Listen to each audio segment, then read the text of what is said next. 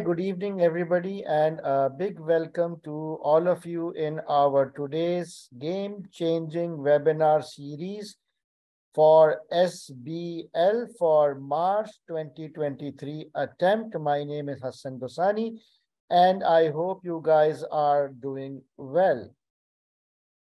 So it is a two-day webinar. Today is day 1, and tomorrow, same time, 8 p.m. Pakistan time, we will have day 2 of the webinar. And both these webinars are being recorded and will be uploaded on YouTube, I guess, by Tuesday. So in case you missed the webinar for any reason, you can then watch it on the YouTube, right? Okay, let's move on. Our strategy for 2 days. So what we will be covering in 2 days' time. Lots of things to cover. So I will start with an introduction on SBL. We will discuss exam techniques. We will discuss all the professional skills. We will discuss all the formats. We will discuss all the technical articles recently issued, which are very important for your exam. We will be solving a couple of big questions. And towards the end, I will share a list of important topics for you to focus on. And last but not the least, I will share a study plan for the last 3 weeks, especially for self-study students. Okay, so as you can see, too much things to cover. Regarding previous webinars, so of course it is mandatory to watch this webinar for March 2023. However, it will be good if you can watch some of the previous webinars so that your preparation can be all-rounded. So I would strongly suggest that you must watch September 2021 webinar. Okay. After that, you must also watch December 2021 webinar and then March 2022 webinar. So these 3 extra webinars, they are also available on YouTube. So other than today's webinar, you must also watch these 3 additional webinars, especially if you are a self-study student. All right. How to ask questions. So I really, really want you to ask questions because the live webinar, the whole purpose of a live webinar is to make it more interactive and you can ask questions and seek clarifications and clear your doubts and concepts. So how you can ask question? You will have to type your question in the chat box. So you can see a chat box, okay? You just type your question there, but please, please, please make sure that your question should relate to the topic under discussion or should relate to the slide under discussion. If you ask any general question, which I am not discussing at that moment, I will not be able to deviate. So for any general question, I will, towards the end of the webinar tonight, I will spare like 10-15 minutes and answer all general questions. All right. Well, a very quick introduction of myself. Most of you already know me. So I don't want to go in details, but I'm working and I am the CFO of insurance company based in Dubai. And I've been teaching for last 20 years. But most importantly is this one, my WhatsApp number. So please note this WhatsApp number in case you don't have it, so that if you want to connect with me, if you want to ask me anything separately, you can WhatsApp me, right? Also, you might know that I also manage a SBL WhatsApp group globally. If you are already a member of the SBL WhatsApp group, then it's okay. But if you are not a member of the SBL WhatsApp group, please You can message or this number and you will be provided with the link. In fact, I have the link somewhere. Let me copy the link and paste it right here. So I'm pasting the link on the chat box. Okay. So those of you who are not the member, you can use this link to join the global SBL WhatsApp group, correct? Okay, quick look at the SBL pass rate. So these are the attempts on the x-axis. And if you look at the previous 6 attempts, so it's basically, this is the passing ratio. So it was 51% and 51%, then it slightly went down to 50% for 2 more attempts. And then in the last 2 attempts, which is September and December, it's around 49%. So I can see a slight decrease in the passing ratio, but nothing to worry about because, you know, SBL's passing rate is definitely one of the highest passing rates amongst all strategic professional level papers. Okay, so nothing to worry there. Now, SBL is very, very different, and I have talked about this many times in my orientation, so I will not spend a lot of time, but just for the benefit of new joiners, it is a very different kind of paper. I would not say difficult, but different from all your other ACCA papers. Why? Because A, it is one integrated case study. Some 6 to 8 exhibits will be provided to you. There will be a list of requirements, and all the requirements pertains to the same case study. Secondly, it is the longest paper so far. It is a 4-hour paper. So this makes it a bit challenging because obviously sitting straight for 4 hours under exam conditions is not easy. It requires physical stamina, it requires mental stamina, it requires emotional stamina. So, you know, so you will have to build up this stamina. If you don't have the stamina for 4 hours, you will not be able to perform in the actual exam because you will get tired after 3 hours, right? And how will you build up this stamina? There is only one way, that you do at least 3 proper mocks, 4-hour mocks under exam condition. You see, I can teach you how to swim in a classroom, right? But the actual swimming you will learn when you are in the actual swimming pool. Got it? So how you will build stamina? You will have to actually do 3 mocks, 4-hour mocks, at least 3 mocks, and automatically your temperament and your stamina will build up. Then there are 20 professional skills marks. So it's a 100 marks paper, out of which 20 marks belongs to professional skills, right? So can I say that 20% of the paper, 20% of your paper is professional skills. So you have to really master the professional skills so that you can score good marks in professional skills. There is less emphasis on models.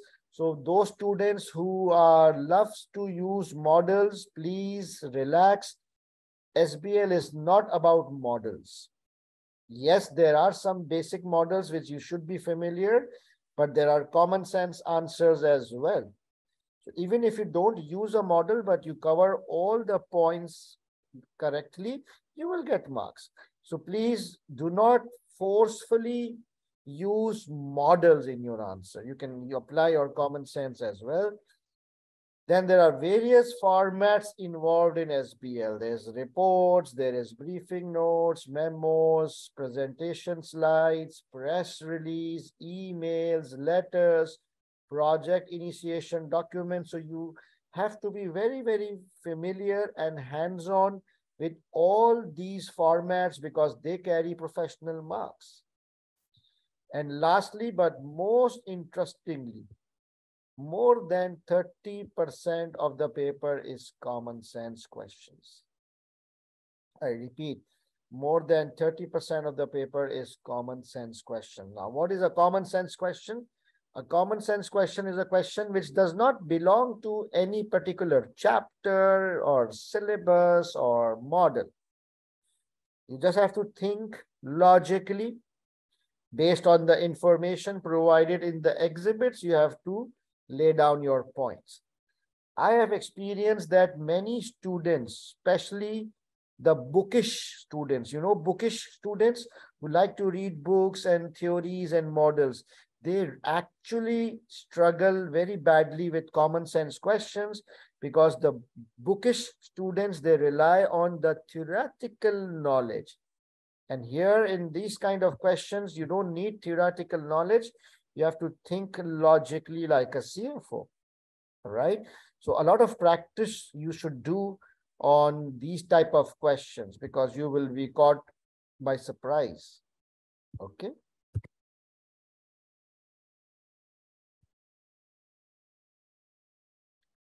Now, why students fail SBL? That's $1 million question. I think it's very, very important for us to understand the risks, what mistakes students have been doing, right? And try to learn from their mistakes so that we do not fall in this pitfall, right? So this is a list which I have compiled based on the various examiners' report. And I have mentioned this in order of sequence. So the most important or frequent or common reason is on the top. And then likewise, it goes down, right? So the first reason as per examiner, why examiner does not pass students? His first issue is, he feels that the answers are not linked with exhibits. He says that often theoretical or general answers are given.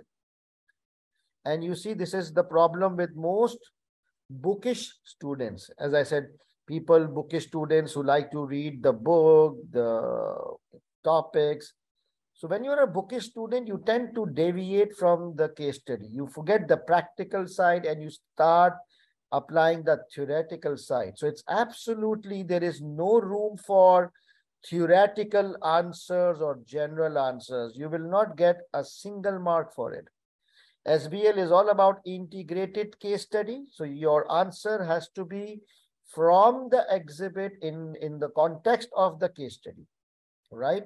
So please, all your answers should be linked with the exhibits, and I will show you how. Once we do some questions after a little bit, you will understand. But that's the first reason why examiner fails a lot of students. Then he also says that, merely copy pasting materials from exhibit without adding own comments that's another reason why he fails. Because of the CBE platform, it is very easy to copy paste the material from the exhibits in your answer sheet, right? You can easily copy paste. What students do is they just copy paste the exhibits and move on. They think they have done the answer. No, 0 marks. There is no marks for copy pasting. Yes, ideally you should copy paste some important piece of information or relevant information, but then you will have to add your own comments, explaining that point, explaining the impact of that point, what is in your mind, how it relates to the question. So you have to add your own comments. If you don't add your own comments and just rely on copy pasting, 0. Now this one is also important. Overspending time on one particular question. Mostly question number 1. Overspending time on one particular question. I call this time trap. So deliberately, the examiner gives one or two questions in the paper which are time trap question. What is a time trap? That they want to upset your time management. And what happens is that the most students, they fall in this trap, and just to complete that question, they forget about the allowed time, and they significantly overspend the time on that particular question without realizing that they have gone overboard the timing. So the moment you overspend time, what will happen? If you overspend like 30 minutes, 20 minutes on one question, what do you think will happen in the end? Type, guys.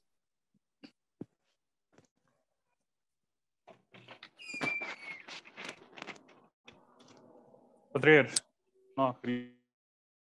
Understood? So if you overspend 15, 20 minutes on one particular question, obviously, basically, you are hijacking the time. You are hijacking the time of other question. And by the time you will reach towards the end, you will not be able to complete the paper. You might miss out a 10-mark question towards the end. You might attempt 90 marks or 85 marks, depending how much screwed up you did in the paper in time management. So please do not fall in the time management, okay? And because of time management, you will not be able to complete the paper. And if you don't complete the paper, you will not be able to pass. So these are the top 4 reasons why students fail in the eyes of the examiner. And please, I want all of you to make sure that you do not do these mistakes. Otherwise, you know what will happen, right? These are the top reasons why students fail. And then there are smaller points like insufficient number of points according to the marks. So obviously, if it's a 20-mark questions, you have to write more points. If it's a 8-mark question, you have to write less points. So number of points depends on the marks. So make sure that you always decide your number of points according to the marks of the question, and I will teach you this under exam techniques. I will cover all this. And then, of course, poor technical and professional skills knowledge. Some of the students are not prepared for the exam. They have not gone through the important topics. They don't know professional skills. So it will clearly reflect in your answer. And then this one, students do not practice and do mocks on the CBE platform.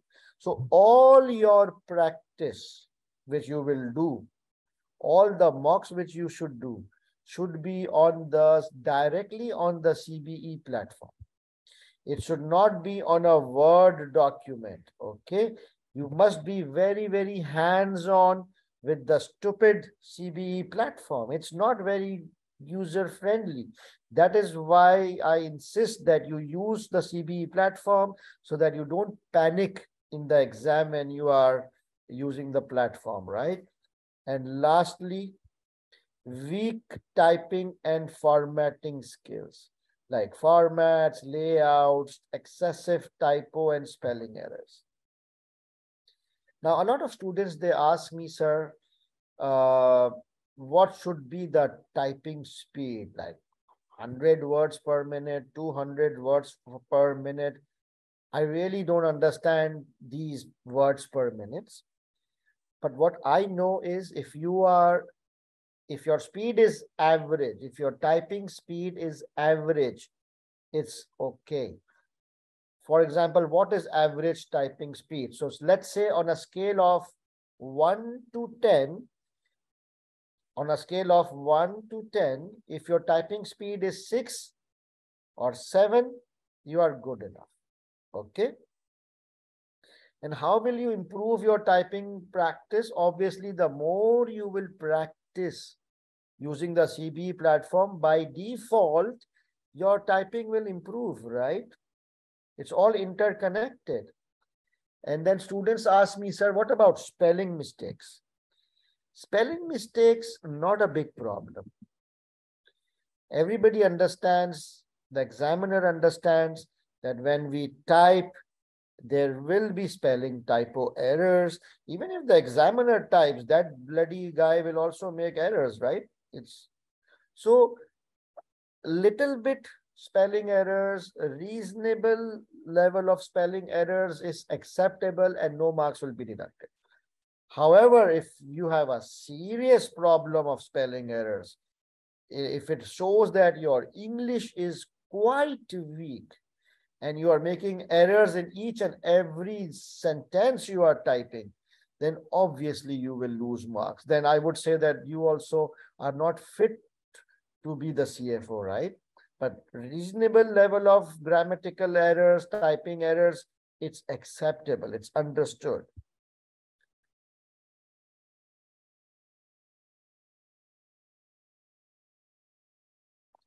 I'm just going through the comments. Yeah, all looks good. All right, so any questions on this slide or the previous slide? I think this slide is more important. Any questions before I move?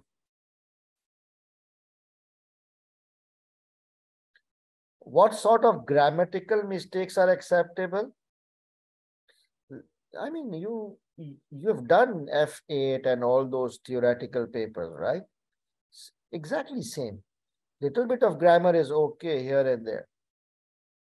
I'm sure you guys have done some theoretical papers, right? Okay, I will share these notes after the class. No worries. I will share the notes after the class. Sure, no problem. Okay, let's move on.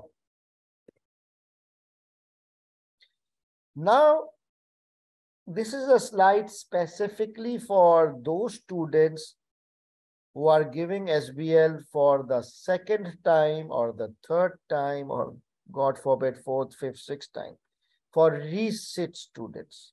Okay.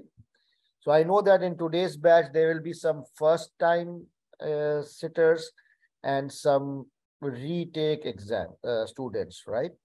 So just to give you an idea, those students who obtain less than 45 marks, I mean, you can judge yourself. If you obtained less than 45, then basically it shows weak technical knowledge or theoretical knowledge, some conceptual issues. Probably you are giving general answers. You're trying to use models unnecessarily, but basically less than 45 means that your concepts or your knowledge or your theoretical side is not up to the mark. Those students who obtained between 45 and 49 marks, this shows that you have good technical knowledge, but maybe you made some, you did not practice sufficient, maybe, weak drafting or weak linking or weak professional marks or bad time management. Maybe you were not able to complete the paper. So it shows that you know the knowledge, but you messed up in the exam techniques. Okay, so you can judge on your own what error you made. Right. Now this slide is very important.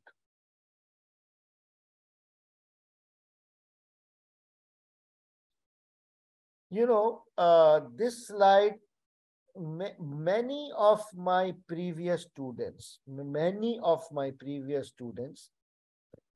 the top scorers, the place winner students who scored 75, 80, 83 marks. Even in my December attempt, 2 students scored 83 marks in SBL, and 83 is absolutely crazy marks for SBL, I have to admit.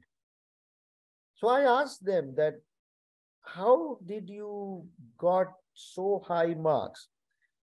So all my top performing students use this slide. And this is basically when you are doing SBL paper, you should think like a CFO. You should think like a CFO. Do not feel that you are a student. Do not think that you are a student while doing SBL paper. Just imagine yourself that you are a business leader, you are a CFO, you sit on the board of directors, and automatically your confidence will go up. Your way of thinking will become more practical. Okay, and imagine, and when you are drafting your answer, imagine that your answer you are writing or addressing to the board of directors. Do not imagine that you are giving the paper for the examiner, but imagine that you are a CFO and you are educating the board. You see, the board is non-financial. The board has a CEO, the board has a marketing director, production director, HR director, IT director, ops director, I don't know. They are not finance experts. Who is the financial expert? The CFO, you guys. So the role of a CFO is basically to guide the board, to educate the board regarding the business aspects, the financial aspects. So please, when you are practicing, drafting, solving, reading a SBL case study, don't think that you are a small, weak, tiny student. Feel big. Feel that you are a CFO of that company, feel that you are a director of finance of that company, and you will feel automatically that your way of thinking and your confidence will go up. Okay, this slide really helps psychologically in tackling SBL. Those students who are successful in applying this psychological strategy, they score 70s and 80s. All right. It was just a small gift from me so that, you might wish to use it.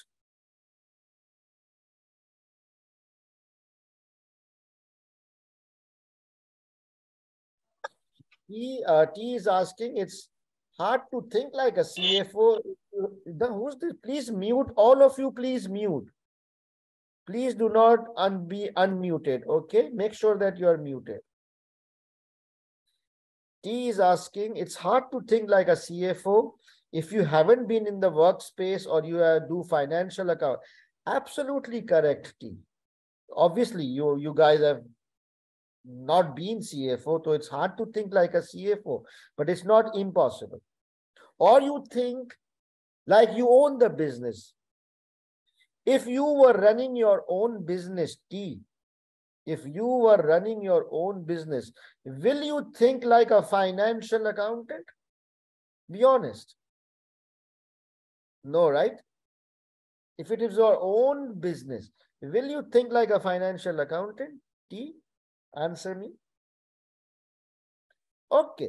If you are with your girlfriend or boyfriend, will you think like a financial accountant at that time? No. You see, everybody can do it. As long as you consciously apply your mind, obviously it will come with practice. But you have to consciously think like that, and it's not difficult. It's just common sense, logical things, right? All right. Are you guys ready for now SBL question solving? With all this information, you think you are ready? Should we start? No way. No way. You are not ready.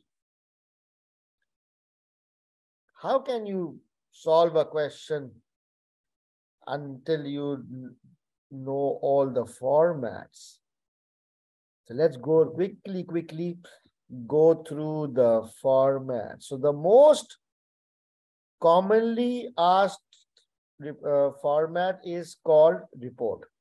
Most frequently, or one of the most frequently, is prepare a report, draft a report. So it's a very simple format. On here, you will give a big heading report. There will be a to, there will be a from, there will be a subject, and the date. This is a standard format, okay? So the to, it will be mentioned in the requirement to whom the report is to be addressed or who is asking you to prepare a report. So that person's name or designation goes there. From is basically your role. So your role is mentioned normally in the first exhibit, okay? So your role is mentioned in the first exhibit. However, there are two types of roles. Either you are an employee of the company,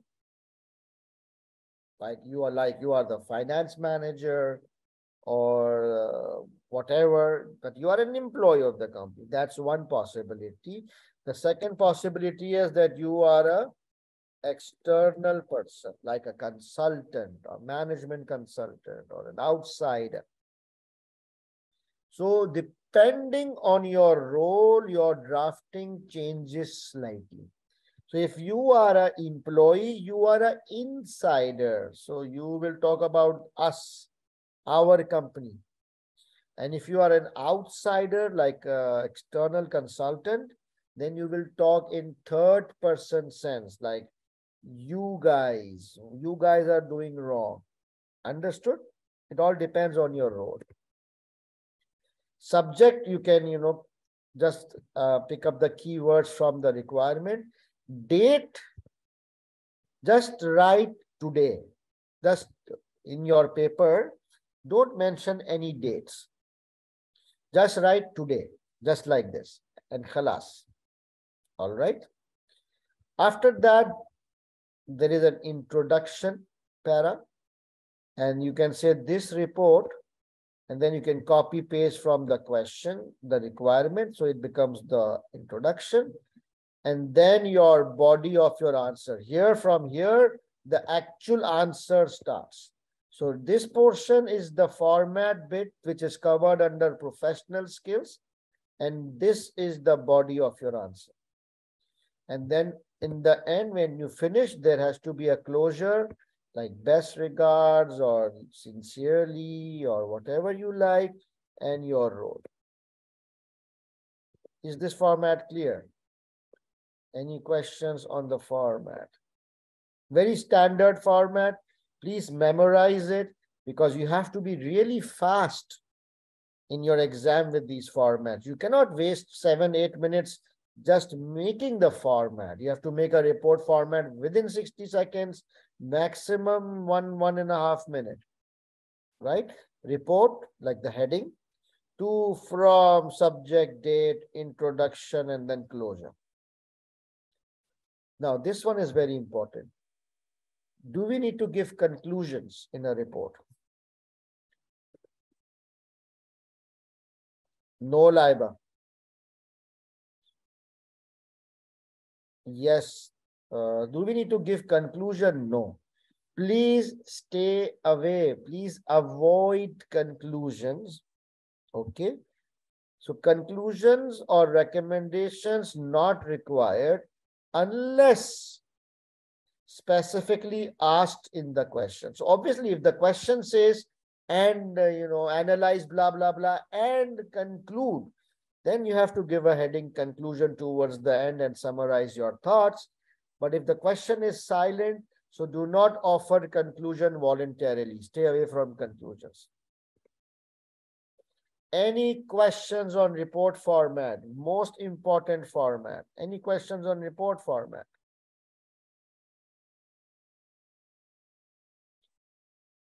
Kival, forget about these philosophical questions, okay?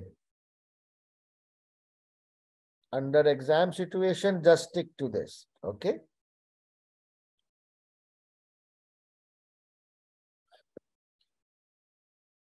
Now the second, sometimes the examiner says draft a section of a report. So he doesn't want a full report. He just wants you to draft one portion or one section of a report. So it is the most easiest format. You just give a heading section of a report, give a heading introduction, just like normal introduction, and say this section of the report, copy paste from the requirement, and then start your answer from here. No to, no from, no subject, no dates, no closure. Just the main heading section of a report, the starting introduction, and khalas. Then the real technical answer follows.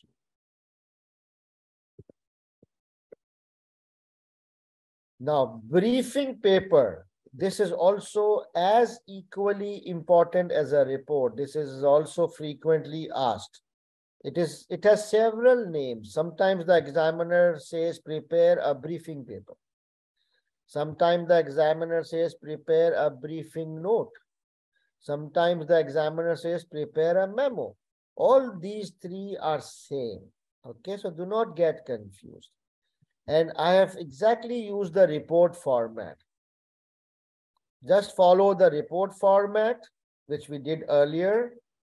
Just change this heading. Don't write report, but write briefing paper or whatever is applicable. Then the usual to, from, subject, date, introduction, and closure. Because I don't want you guys to struggle in your exam, wasting time on formats. You have 60 seconds to do all these things. Can you imagine doing all the format within 60 seconds? It's really challenging. So keep the format simple and practice so hard that we can do it very quickly. Again, in the briefing paper or briefing note memo, no conclusion is required unless if the question specifically asks you to conclude. All right. Then the third possible format is called email. This has been asked, this has low frequency, maybe 2 or 3 times in all, 4 times in the last 3 years.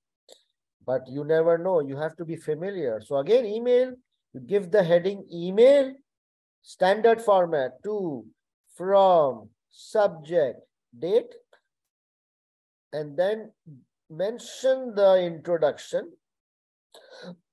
Just don't give the subheading of introduction, but just give an opening sentence that this email analyzes blah, blah, blah, and then the closure. Okay. So I've tried to make all the formats consistent or similar so that you don't juggle between various formats and waste precious time. Any questions on email? Yes, of course, the formats have marks. So the formats comes under communication skills, professional skills. No, Moses, today means just type the word today, T-O-D-A-Y. Do not put any numerical dates. Just write today. Clear? Now, a presentation slide. This is quite frequent. Huh? The presentation slide is quite frequent.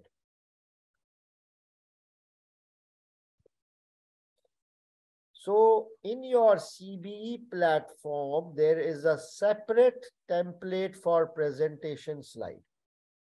So whenever there is a question on presentation slide, you are expected to use the presentation slide template, which is separately available on your CBE platform. Correct? So when you will click on the presentation slide template on your CBE platform, it will have 2 sections. The first section will be like a box like this, and underneath the box, there will be a section for supporting notes. Sometimes it is called accompanying notes, sometimes supporting notes. So doesn't matter. There are two sections of the form on the template. One is the main slide, which is the box. And then right below the slide is a section for supporting notes. What do you understand by supporting notes? Any idea? Can you guess? What is the purpose of supporting notes? What does it do?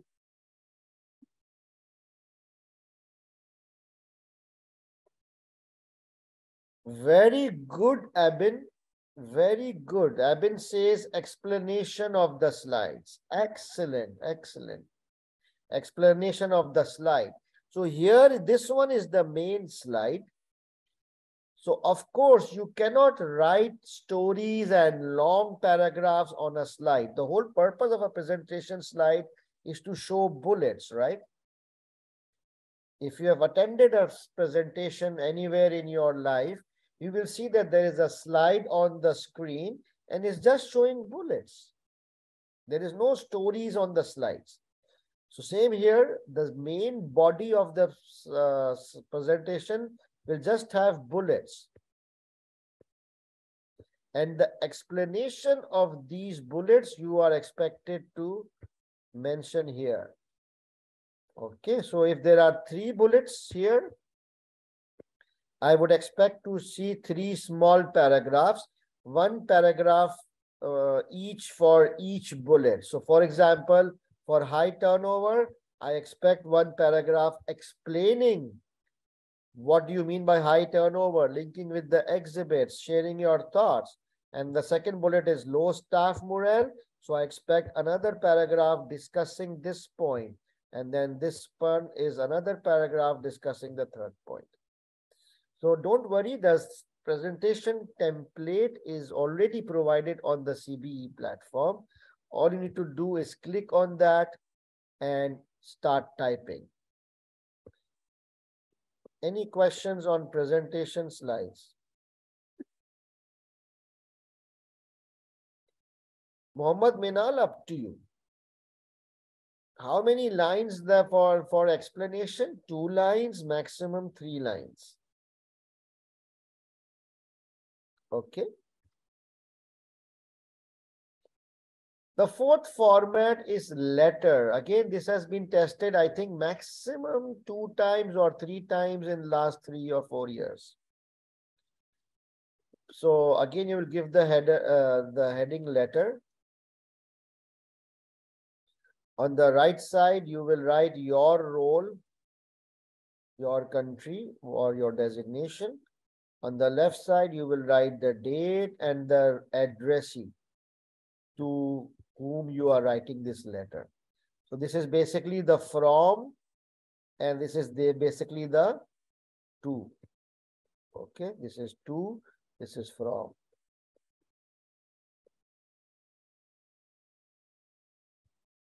And then you will give a subject. You will do a salutation like respected chairman, respected CEO, whoever has asked you, whoever it is addressed to. You give an opening sentence that this letter talks about or analyzes or whatever is the requirement, and then a closure. And here is the actual body of your answer.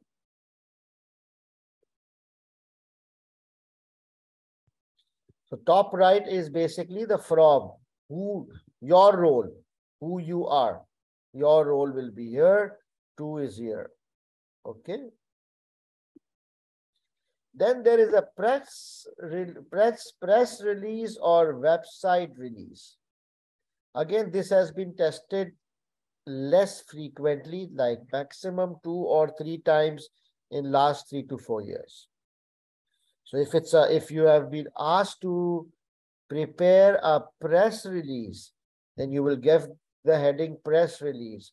Or if it's a website release, you give the heading website release. Then next line, you will write the subject. In the next line, you will write the name of the chairman or the CEO, whoever is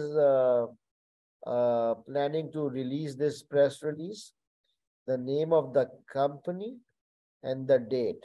And the date, instead of writing the actual date, you will write what? You will write today. Khalas. Or you can say date today. Okay.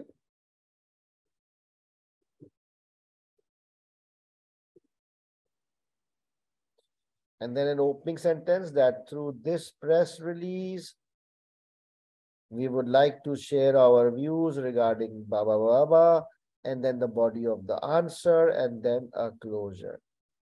So I think that press release format is quite different from the others we looked so far, like reports and briefing papers. So please, you need to memorize this format, okay? Then there is a small format called business case. The examiner may ask you to prepare a business case. Although this has not been tested so far at all, but whenever you are required to prepare a business case, there should be 3 broad headings. Obviously, the main heading is business case, and first you will talk about the current situation, then the proposed option, and then the benefits, pros and cons of the proposed option. Very simple business case format. Last format is project initiation document.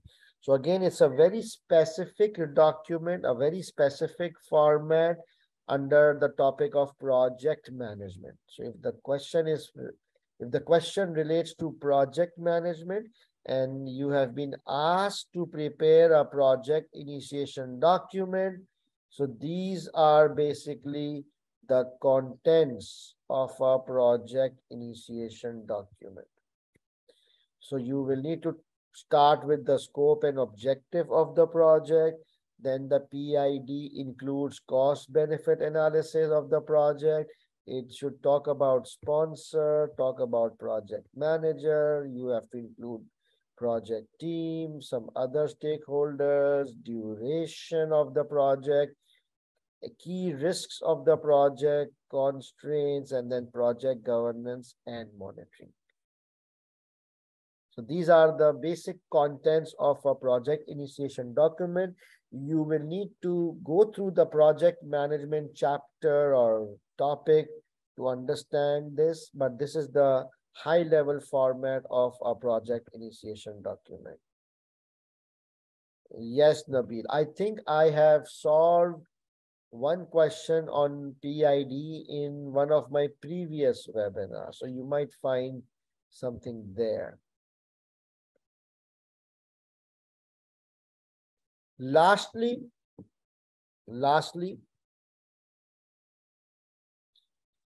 in every attempt, you get this question.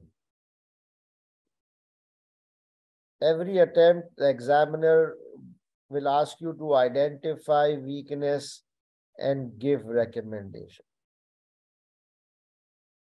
Or if this question is not there, then definitely this question will be there. Identify the risks and give recommendations. Sometimes both of them are there, but at least one of them is there in each and every attempt. So whenever there is a question which asks you to identify the weakness and then give recommendation, I would always prefer a tabular format. On one side, you mention the weakness here, and then you can give the recommendation here. It looks neat and clean and very structured, and if you follow this, you will not miss out on anything. Yes, you can use a paragraph style, but there's a danger that you might miss out. It requires a lot of subheadings. Forget about it. Any questions which says identify weakness and give recommendations, please try and remember and use a tabular format, simple like that. Even if the question says identify risks and give recommendation, again, the same format, just instead of weakness, you will write the risks and recommendation or mitigating factors. Okay, so try to use a tabular format for such kind of questions. Yes, Mudassir, there is separate marks for weakness and separate marks for recommendations, obviously. Right, guys, any questions on the format? We have done with the format. The most important formats are report format, briefing note or briefing paper or memo, and then presentation slides, and lastly, the weakness recommendation table. Yes, I will share. Got it? These are the 4 formats which covers 90% of your paper. Report, briefing paper, presentation slides, and this weakness recommendation table format. Yes, Humayun, correct. Business case is will be tested under project management area. All right. Now, are you guys ready to solve a SBL question? Yes.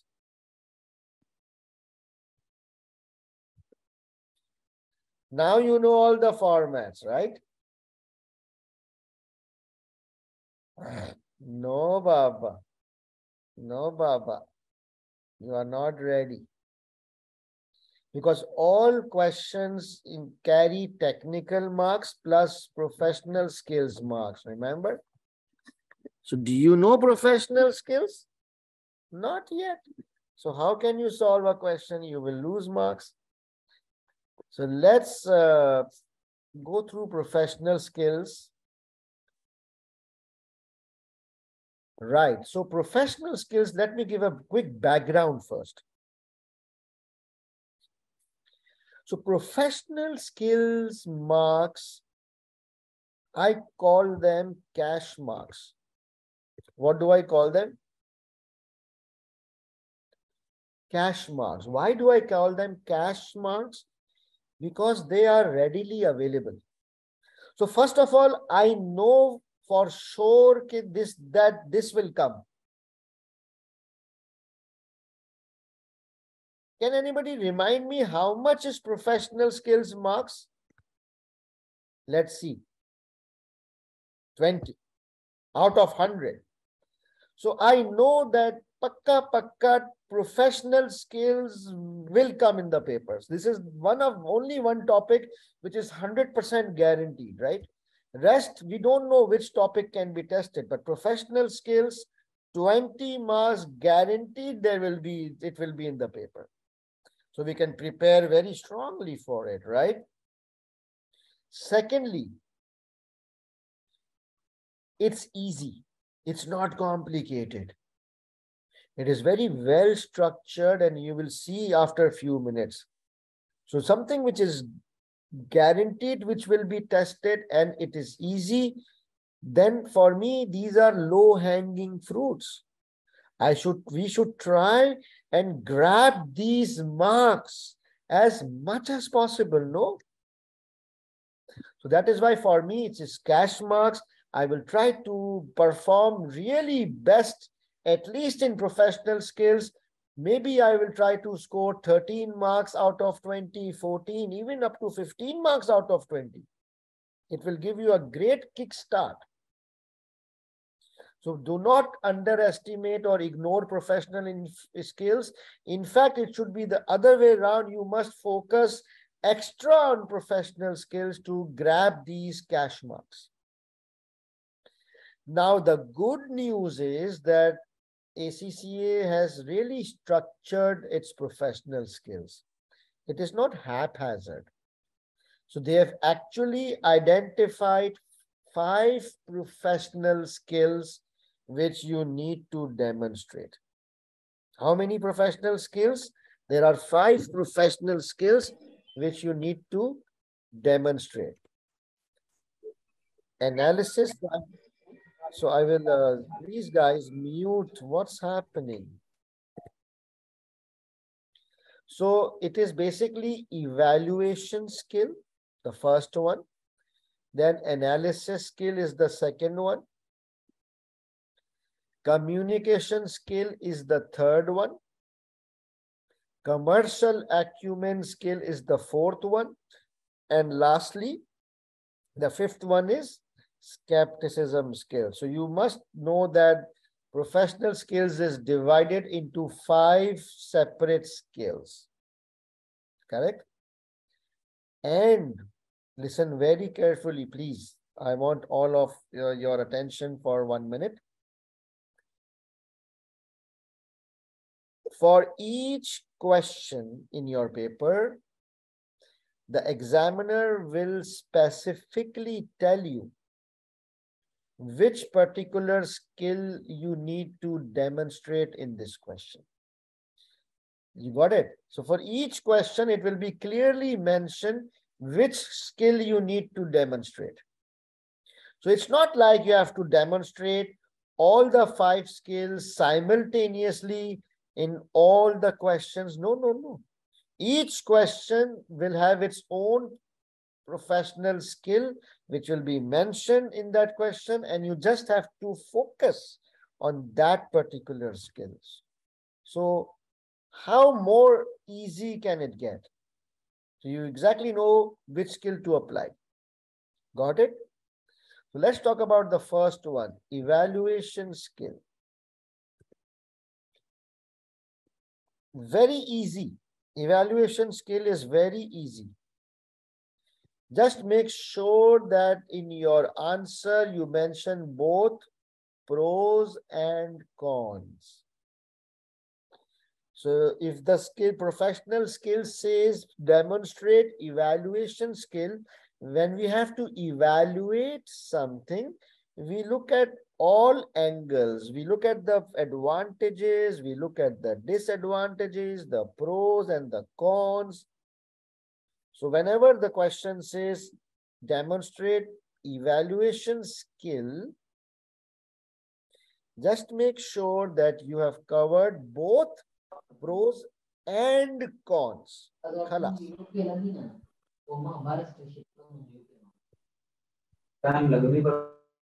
Who's this?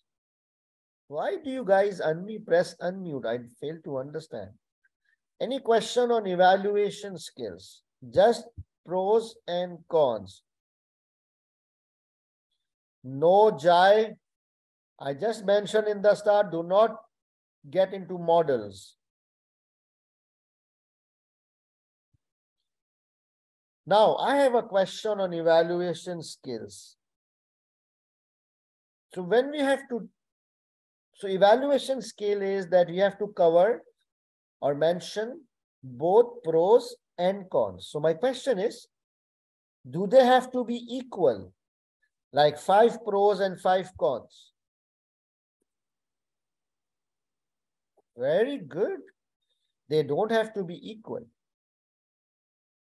It all depends on the exhibit. It all depends on the availability of the information, right? If the case study has mentioned, if the exhibit has mentioned 4 advantages and 1 disadvantage, then we will follow that. So there is no hard and fast that it should be equal.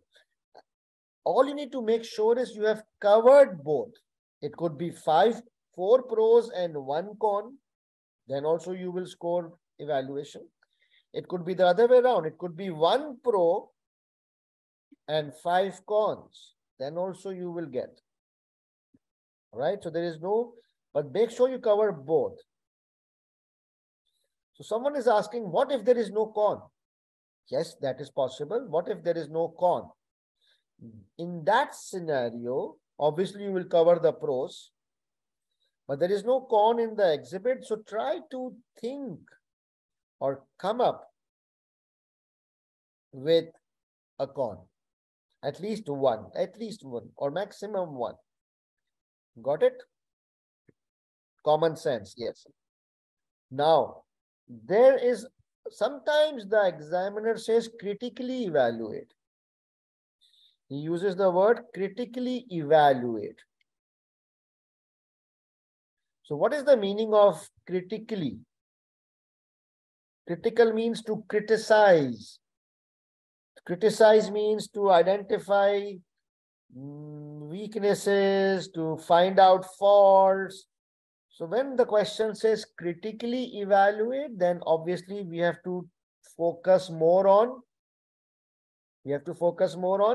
negative points. We have to focus more on the cons, the disadvantages, right? Got it? It's all common sense. It's not rocket science. Very good. The second skill is called analysis skills. Again, it's very simple. Analysis skills is basically you're trying to analyze a problem. You're trying to investigate the reasons or the root cause, why this is happening. Why, the word why, investigate the reasons. So for example, supposing the revenue of my company, the revenue or sales of my company declined by 20%. It fell by 20% this year. Okay. What will the board ask you as a CFO? If the revenue falls by 20% this year, what question the board will ask you? Come on, guys. The board will be shocked. They will say, what has gone wrong? Why the revenue has fallen? Explain to me. Why? The reasons. That's analysis skills. So then the CFO will investigate, will analyze in detail, and will come up with the reasons or explanations why the hell the revenue went down. Got it? So analysis skills is basically identifying the reason for variances, the root causes. So you dig, so everything will be available in the exhibit. All the reasons and why sales has gone down. It could be economic recession. It could be competition. It could be any reason, right? So it will be provided in the exhibit. As long as you identify the reason, analysis skill is done. Got it? So you focus on identifying the reasons or the root causes. The third one is communication skill. As the name says that, communication skills, basically, it's the format, how you present your information. So all those formats which we did earlier, report, briefing notes, slides, they are all covered under communication skills, that you're able to present your report professionally. Also, other than the format, the way you are drafting, your tone, you have to keep the reader in your mind to whom you are writing the report. Is he a financial person? Is he a non-financial person? So your language, your tone should be simple so that the reader can understand your point. So again, nothing much needs to be done here. Just make sure that the formats are proper and you know that whom you are addressing the report, so that your drafting, your tone is aligned or simple, so that that person can understand your point. So it's just about presenting nicely and drafting. Yes, Priyanka, correct. So far, evaluation skill, nothing needs to be done. Just make sure that you talk about both pros and cons. Analysis skills, nothing extra needs to be done. You just make sure that you identify the root causes, the reasons of the variances and any problems. Communication skill, nothing extra to be done. Just make sure that the format is there. and your tone, your drafting is simple and according to the reader to whom the report is being addressed to. Similarly, commercial acumen skill. Commercial acumen simply means that you understand business. Do you think that it is important for a CFO to be able to understand the whole business? Yes or no? Obviously, it's very important that the CFO understands the entire business. Why? Because, when we make budgets, CFO makes a budget, right? The budget starts with revenue and then cost of sale. So I have to understand the revenue drivers, the products, competition, how the revenue numbers fit into my P&L. Then cost of sales. So I have to understand my cost of sales, what are the components, how they affect. So obviously a CFO must understand the entire business. Agreed? So that's commercial acumen. So I'm the CFO of an insurance company. So obviously I understand finance, right? I'm the CFO. So it is understood that I understand the finance portion. But do you think I have knowledge of the entire business? Can I understand what others are talking about? Absolutely, yes. I know my business inside out. Otherwise, how can I challenge them? How can I debate with them if I don't know what insurance is about? Right. So this is commercial acumen that finance person should know a little bit about all things. For example, do you have commercial acumen? What do you think? Right? Yes or no? First, assess yourself in your own view. So Basit says yes. Very interesting. Do you think that you have commercial acumen? Priyanka says no. Okay. Abin says no. So, okay, Abin and Priyanka. Okay, I want you to answer the next question. Abin and Priyanka. So, Abin and Priyanka, my revenue has fallen by 20%. Can you give me 3 reasons why sales has gone down? What in your view, what could be the possible 3 reasons why sales has gone down? Abin and Priyanka, what do you think? Why sales have then gone down?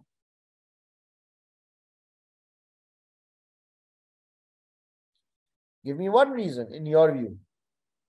Cost up? Are you crazy? Demand has fallen. Priyanka, very good. Priyanka is saying that maybe the demand has fallen. Yeah.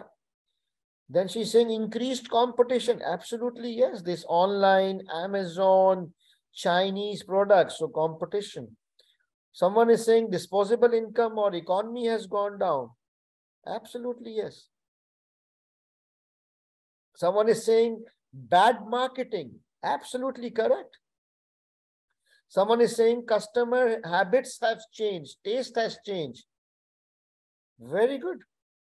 Someone is saying bad strategies. Yes, bad marketing strategies. Someone is saying lack of technology. Absolutely correct. Maybe we are not up to the mark. We are not using online.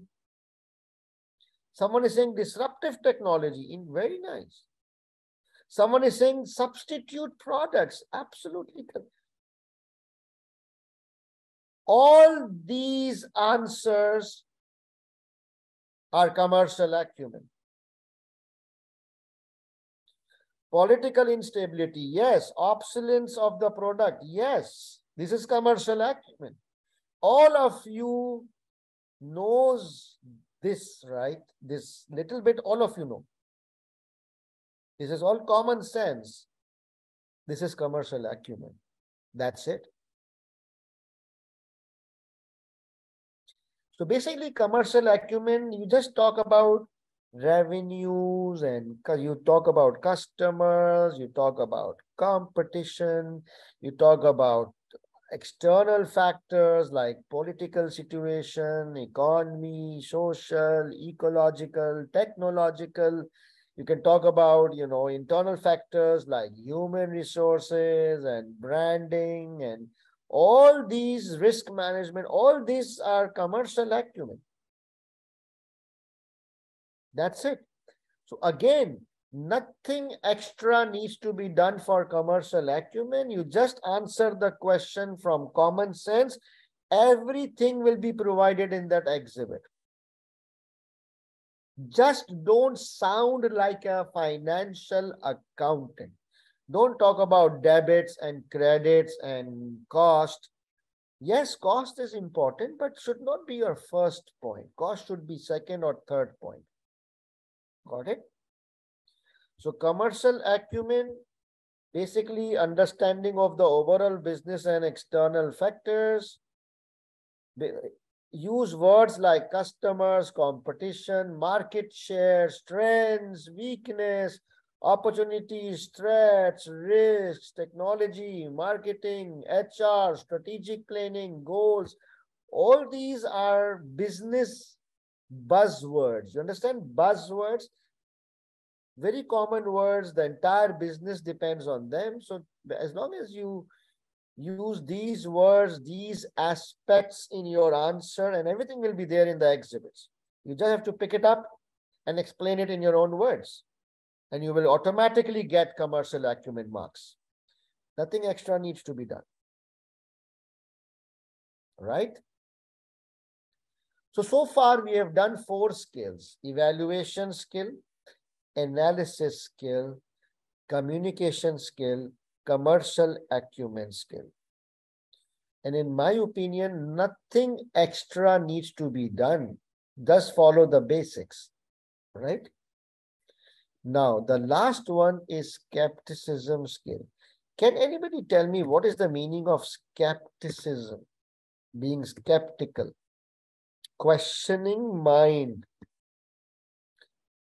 being alert, to doubt someone. So what is the meaning of questioning mind? When you say questioning mind, what is the meaning of questioning? What if? Challenging. Yeah. Why do we question? Don't trust blindly. Very nice. Questioning mind is why do we need to ask questions? So that, we can scrutinize, we can challenge, we can make sure that the other is talking sense, they have done their work properly. Is there any married female on the group? Is there any married female in the group?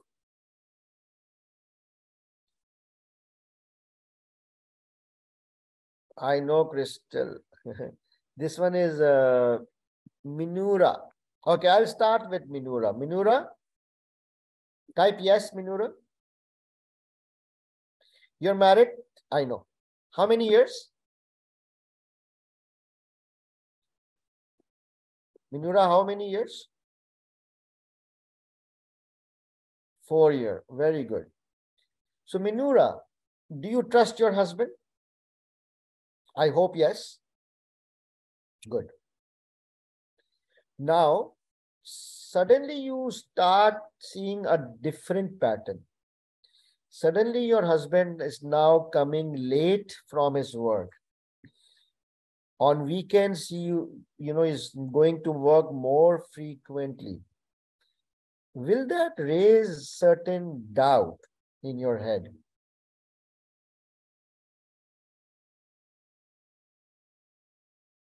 Obviously, right? So obviously you don't mistrust him, but an unusual pattern will raise a doubt. That's skepticism mind.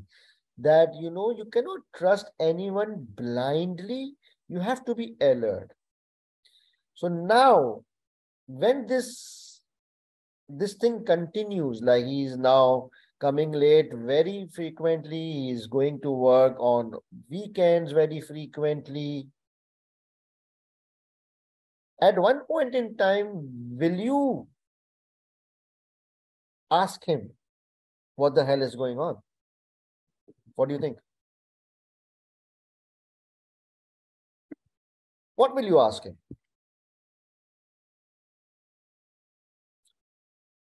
Why you are coming late? This is not usual.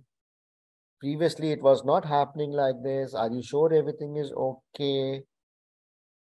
And then you will keep your eyes and ears open, right? Of some hanky-panky. Good. This is a skepticism mind, right? Thank you for participating candidly. I hope and pray this doesn't happen with you. Thank you, Minora. So this is skepticism mind. So now put this example on me. I'm the CFO. Obviously, I don't do all the work in finance, right? I don't have the time to do everything and monitor everything. I rely on my finance managers and the people who report to me. So when they come up and give me a report or tell me a story or tell me a reason, should I believe them blindly like an idiot? Or should I counter question them just to make sure that they have done their work properly and they know what they are saying and they have not made any mistakes? Correct? So skepticism skill is a very important skill. The more senior you get, you have to rely on your skepticism skill to double check, to make sure that whoever is providing you information that's correct and accurate and reliable. Exactly. So now in your exam, how can you demonstrate skepticism skill? There are two ways. One, you can ask a couple of questions. Or you can challenge them that I disagree with your assessment or your views. And of course, when you disagree, you will have to give reasons. You can challenge someone that I disagree with your views, or I think that your views are not appropriate or correct. Or you can counter question. You can ask some questions to prove that that person is right or wrong. So in my views, and in your exam, if you want to demonstrate skepticism skills, you have to use words like I disagree, or it's incorrect, or it's inappropriate. Or you can say, you can ask a couple of questions and you are done. You will automatically get skepticism. So my view, in your exam, you have to deliberately adopt a slight negative tone when you are drafting for skepticism skills. A questioning tone, a challenging tone, a negative tone, but of course not crossing the limits. You have to be respectfully challenging, okay? Professionally. All right, so you got skepticism. So now these are the 5 skills which you have to master. And I will repeat, every question will specifically tell you which particular skill you need to demonstrate. So in that particular question, you just focus on that particular skill. One last thing on professional skills, that the examiner will also provide you some more guidance on what exactly you need to do to score professional skills marks. And I will show you once we go through the paper. Any questions on professional skills? Any questions on professional skills? Yes, no? Right. So we've covered all the formats today. We've covered all the professional skills today. Exam techniques I will cover tomorrow, because if I cover exam techniques today, it will be too much for you. You know, you need to absorb and digest all these things. So tomorrow I will start with exam techniques. Absolutely important that you attend tomorrow's session. Tomorrow is Sunday. I deliberately kept this on Sunday so that majority of you can attend. Exam techniques are do or die. They make the difference between pass and fail, especially if you score between in mid 40s or late 40s in your previous attempts. So I will cover this tomorrow. Then again, technical articles. If there is any new technical article, it is definitely tested in your paper. So I will also cover the relevant technical articles tomorrow. No, Labiba, please stay away. No, Tigre, that's not possible. So now we are ready for some practice questions and drafting, but I think you guys need a small break. You need a break. It's already 1.5 hours. I need a break, guys. I'm the one who's talking for last 1.5 hours. You guys are just nodding your heads and watching your mobiles while listening to me, right? So let's take a 20-minute break. Some of you can grab your dinner. Some of you can say your prayers. So 20 minutes is okay. So so it's 9:25 here. So 9:45, I will see you guys, huh? 9:45, I will see you guys. Pakistan time, it's a 20-minute break. 9:25 to 9:45 p.m. Pakistan time. I will see you sharp at 9:45. Okay, guys, see you in a bit. So our today's topic, which I have chosen for you, is from the corporate.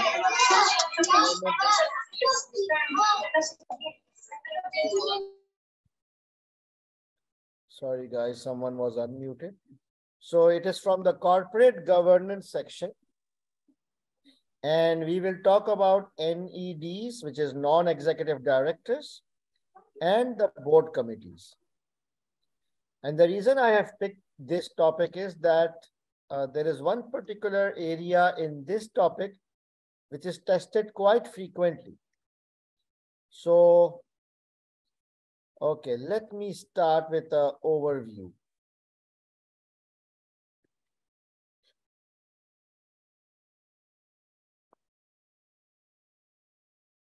So non-executive directors. So you see, there is a board of directors. You all know that, right? That the company is governed by a full board of directors. The board of directors is headed by a person called chairman. Okay? The chairman is the leader of the entire board of directors. Then there is the CEO. He is also a director. Then there will be a finance director. There will be an IT director, HR director, marketing director, depending on the company. So all these directors are on the board. So the CEO is a paid employee of the company. Although he's a director, he is a salaried plus benefits plus bonus. He's a paid employee. And so is the finance director is also paid. The marketing director is also paid. But then there are additional directors on the board who are called non-executive directors. The non-executive directors do not get any salary or any bonus or any benefits. So can I say that we can split the board into two broad groups? Executive directors who are getting salaries and bonuses and perks, and non-executive directors who are not an employee of the company. They do not get salaries, bonuses, and perks. So normally executive director includes the CEO and all the finance director, IT director, all the functional directors. And the non-executive group includes the chairman. So generally, the chairman is a non-executive director. He does not draw any salary or bonuses or perks, generally. And then there are some other more people who are there on the board as NEDs.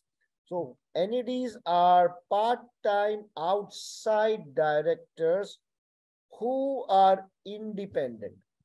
That is, they are not employee of the company. Okay, got it? Do they work for free? Not really.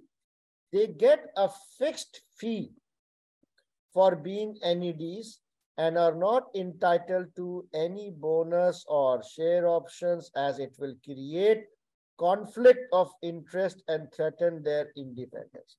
So yes, they do get a fee, which is a fixed amount, and it is normally a less amount than a salary. They get like per quarter or per board meeting, whatever.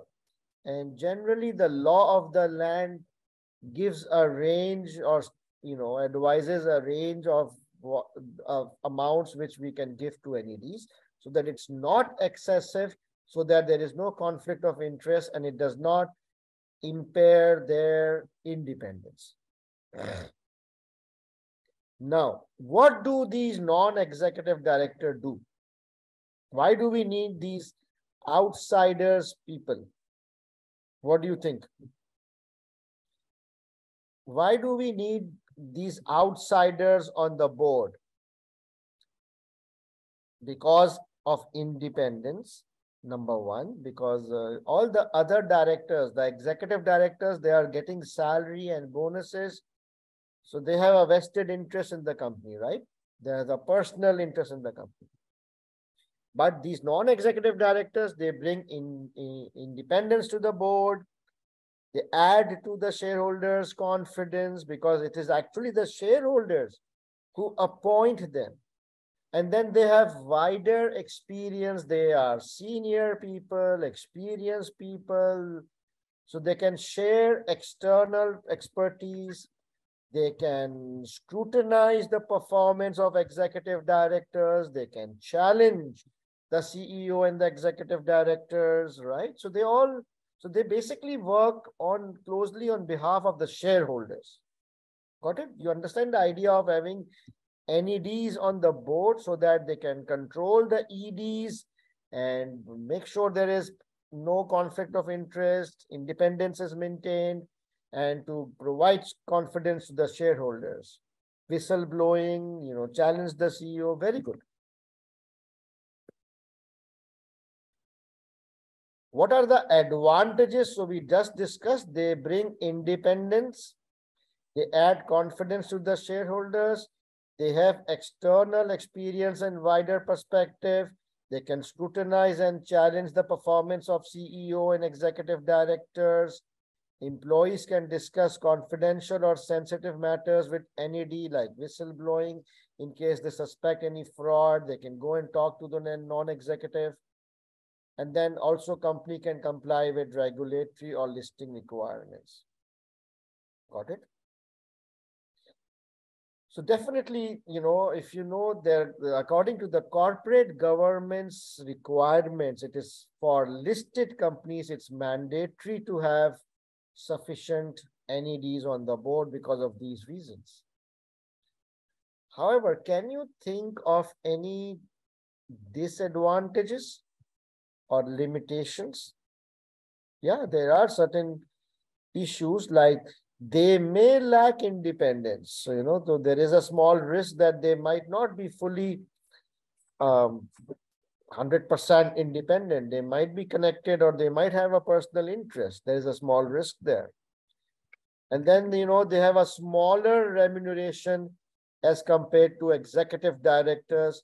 So basically, they might not be really wanting to work, or they might be demotivated, or they may not give sufficient time to the business. That's the main challenge, because they are voluntary directors, right? They're not drawing salaries and benefit. So sometimes they don't actually do their job properly. They don't give time. They don't give attention. They don't participate as much as they should, or as much as it is expected from them. So these are certain downsides or limitations. But obviously the advantages are much more higher, and the disadvantages are less. So it is mandatory to have NEDs on the board. Okay. Now, the board. So in this NEDs, you must be familiar with the advantages and disadvantages of NEDs. Very important.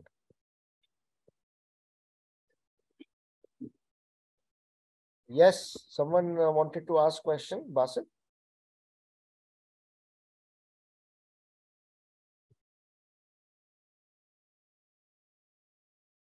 And also, I think there might be a possibility of conflict, right? A difference of opinion or a conflict with the executive directors. I think that is also possible. Okay. Now, board committees. So you have to understand the concept of board committees very carefully. So there is a full board. Yeah, we know that. There is a full board which consists of executive directors as well as non-executive directors. Now, within the board, the directors, they make some small subcommittees. It is called board committees. Okay. So normally you would find 4 board committees. There could be more, but at least as per law, there could be 4 board committees. One is called nomination committee. One is called remuneration committee. One is called audit committee, and one is called risk committee. Okay. So as the nomination committee, as the name says, what does this committee works on? This committee works on, the hiring and firing of directors, the training of directors, all those things. Remuneration committee, as the name says, this subcommittee, what do they specialize in? They basically decide the salaries and the bonuses and perks of the executive directors. Audit committee, what do you think they do? It's very important, huh? Audit committee is more relevant to us. Audit committee, they review the financial statements and internal controls. They liaise with external auditors. They supervise internal audit, and they manage whistleblowing arrangements. You have to remember this, because sometimes there was a question on audit committee.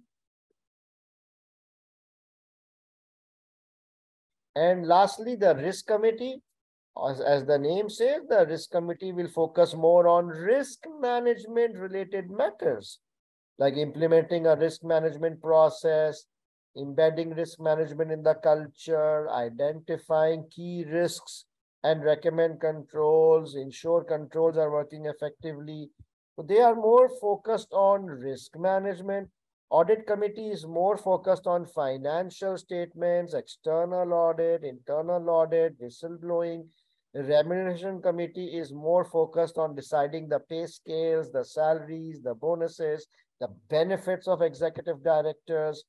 And nomination committee is more focused on the size of the board, hiring the right people as directors, their training, and all those things. Is this clear? Now, nomination committee. So all these four committees, listen carefully, all these four committees are basically within the main board. There are no outsiders in the committee. So for example, if I have a board, if my total size of the board is 15 directors, executive plus non-executive, my total board is 15 people. So I will nominate 3 or 4 directors in nomination committee. I will nominate 2 or 3 people in REM committee. I will identify 3 people and tell them that you are this. So all these committees are within the board, and it's always have the directors in it. There will be no outsiders. Got it? They are all subcommittees. You understand? Subcommittees. They are all created from within the board. Now the interesting thing is that remuneration committee. So the chairman of the committee, I'm not talking about the chairman of the full board. Each committee has its own committee chairman, right? So the chairman of each committee has to be a NED. So all these committees are headed by an NED. This committee, nomination committee, majority members have to be NED. So example, if there are 3 members of this nomination committee, 2 has to be non-executive and 1 can be executive. So majority members should be NEDs. And the chairman has to be NED. Remuneration committee, all members have to be NED. Because it's a conflict of interest. You are deciding the salaries of the CEO and other directors, so they cannot be on this committee, right? The audit committee, 100% NEDs. There will be no executive director on this as per law. And risk committee, it says majority NEDs. Is this clear? It is simple. So did you notice that when we have these board committees, majority of them is NEDs, board committees. So the chairman of all these committees have to be NEDs, and 2 committees should have 100% NEDs. The other 2 committees, majority NEDs. So there's a lot of reliance on NEDs as far as committees are concerned. Got it?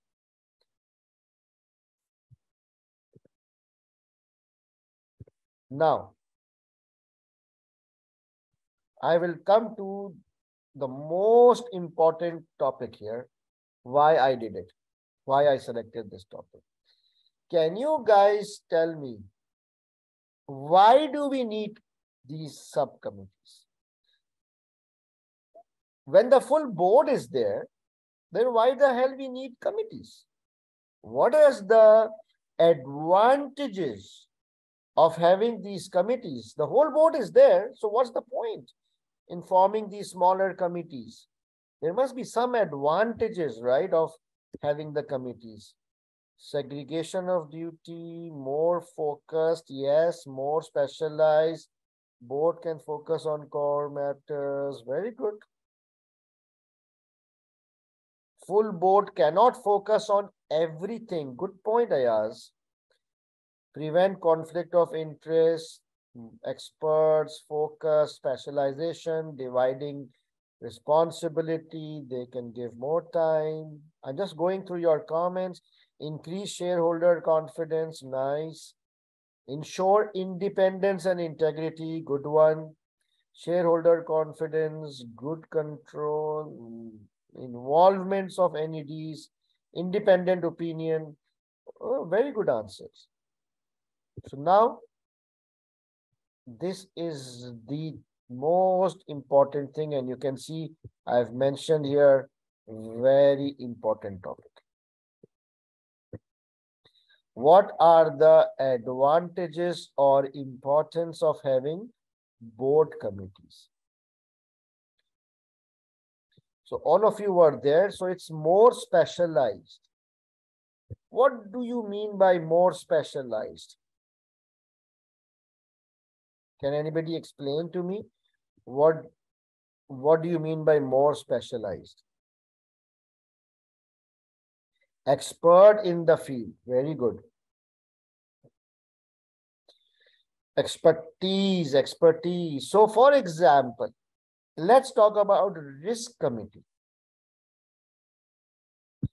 So risk committee would require people from risk management background and experience. Does it make sense? Yeah, so risk committee should consist of those people or those NEDs who have experience of risk management. How about audit committee? Audit committee should consist of NEDs having finance and audit experience, right?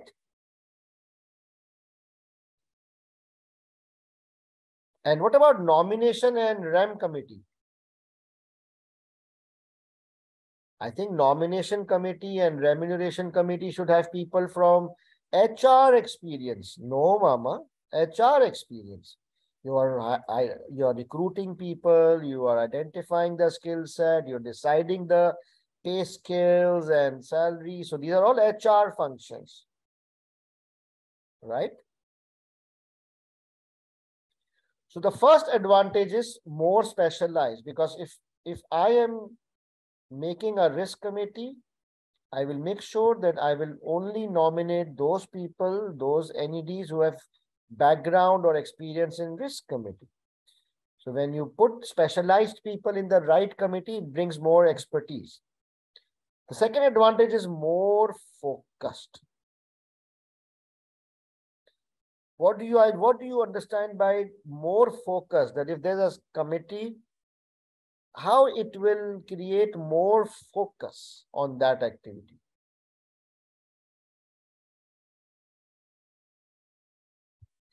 Think. Yes, they have assigned duties. Yes.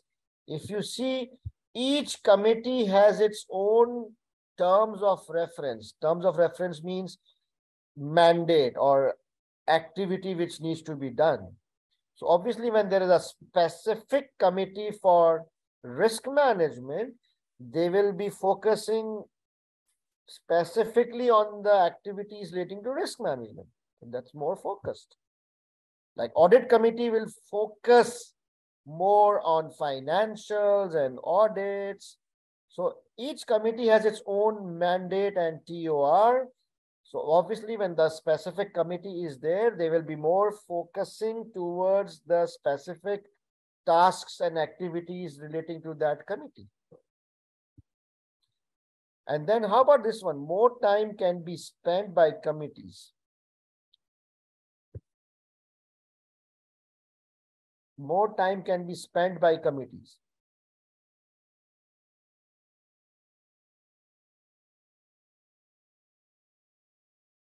Yes, these committees, they meet more frequently. So the full board, normally a full board, they meet once a quarter, 4 times a year, right? But then these committees can separately meet more often, as much as they want to meet. So it's difficult to arrange the full board frequently, right? There are too many people. But when there's a small committee of 3 people or 5 people, it's easier to give more time, meet more frequently. So the committees are smaller, so they can give more time, more focused, more specialized. So you need to remember these first 3 advantages are critical. Most crucial advantage of having committee, they will be more specialized. They should have expertise and experience in that field. They'll be more focused because, each committee has its own dedicated tasks. So they can focus on delivering on those tasks, and they can spend more time because they can meet more frequently as much as they want. Got it? And then there are additional advantages like the full board can focus on more strategic and business matters. I want the board to focus more on business growth, business strategies, business performance, expansions, right? I don't want the full board to spend hours and hours on audit matters, risk matters. Yes, these are important. But let the committee handle these things, and this will free up the board's time so that they can focus more on strategic matters, business matters, growth initiatives, right?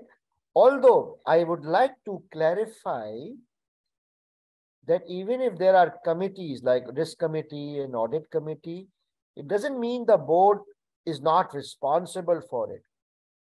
All the subcommittees, they report to the board, you see. So board is ultimately responsible for everything. But then the board has confidence that if there is a specific committee, they must have reviewed things in detail, and then they rely on the recommendations of the committee. So it kind of frees up their time, and they can spend more time talking about business matters rather than these smaller issues. And then there's a higher involvement of NEDs. We saw that all the committees, either 100% NED members or majority NED members. So it's higher involvement. So it's more independence, more external, wider perspective. And then ultimately, it increases shareholders' confidence, because if there's higher involvement of NEDs, shareholder will be more confident. So these are the 6 very important advantages of having board committees. Any questions? This is the crux of everything. Any questions? Okay, now I have a question. Let's see how nicely you understood. So these advantages pertains to which committee? There are 4 committees, right? These advantages pertains to which committee? They're applicable to all the committees, Baba. Be it nomination committee, be it remuneration committee, or audit committee, or risk committee. These advantages are applicable to all the committees. They are generic. Generic means that they are applicable to everybody. So now, if there is a extra committee called dance committee, you know dance committee? So my company has an extra committee called dance committee. So do you think what will be the advantages of having a dance committee?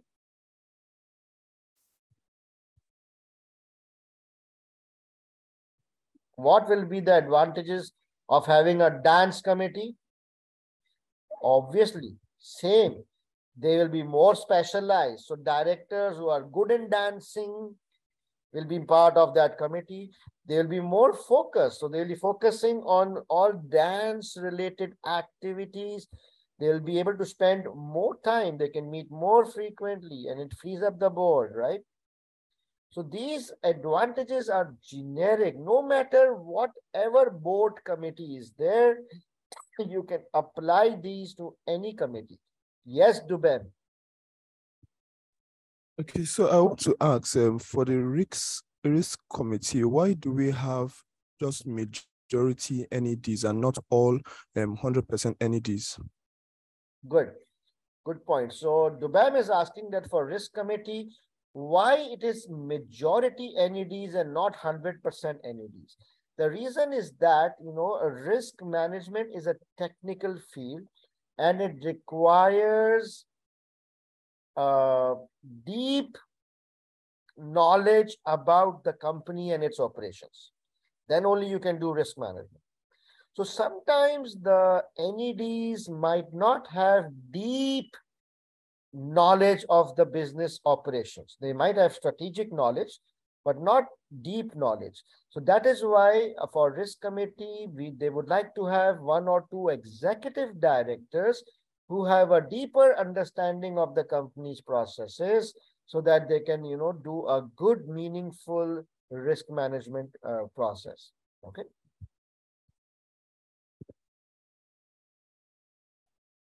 Yes, Ayaz, very good. Ayaz is saying because executive directors have a greater knowledge of the business operations. Yes. Yes, T.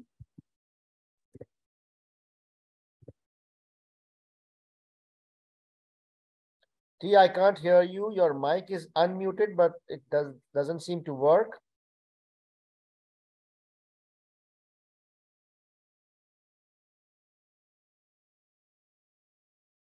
Okay.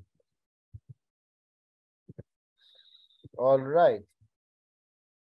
So now let's do a juicy question on this topic. Please, can you open up your CBE platform, and we will be doing SBL March, June 2022 paper. It is called Yex Marine, and we will be doing question number 1. So on your CBE platform, you have to go to past exam library and then select March, June 2022. We will be reading exhibit 1 and 3. So how do you open CBE platform? You just log into your My ACCA account, and then from there, you can go to this option, resources, and here log into the practice platform. So let me do that for me. So I've already logged into my practice platform.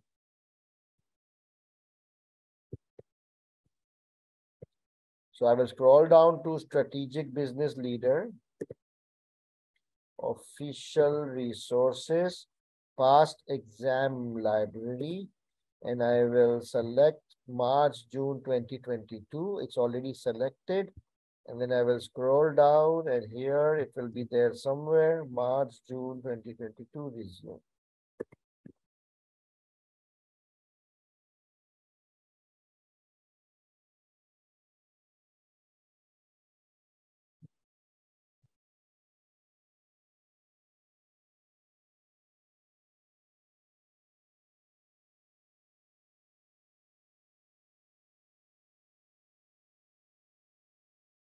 All right, guys, have you opened your CBE platform and this paper? I'm waiting. If you are ready, please type yes. If you are ready with your CBE platform, please type yes. This is March, June 2022 paper. 1 more minute. Those of you who are opening CBE for the first time, yes, Akbar, you want to speak while we are waiting for others to open? Yes, sir. Assalamu alaikum. Sir, I have 2 specific questions. My first question is, can one NED belong to one specific committee, can also be the member of other committee as well?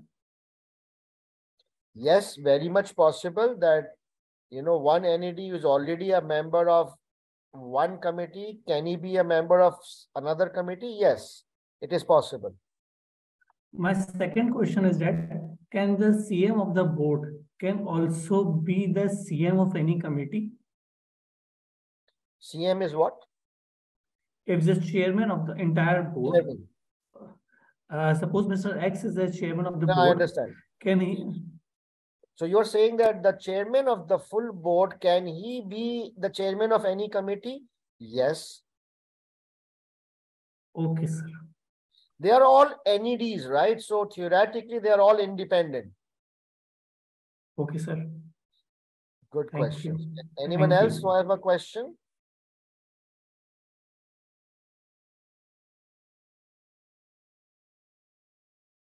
Okay. All right. So Manoj is asking why CEO is not NED. So CEO cannot be NED because CEO takes salary, right? Do you know any CEO who works free? CEO takes salary, bonuses, and all those things. So how can he be NED? He's an employee. Very good.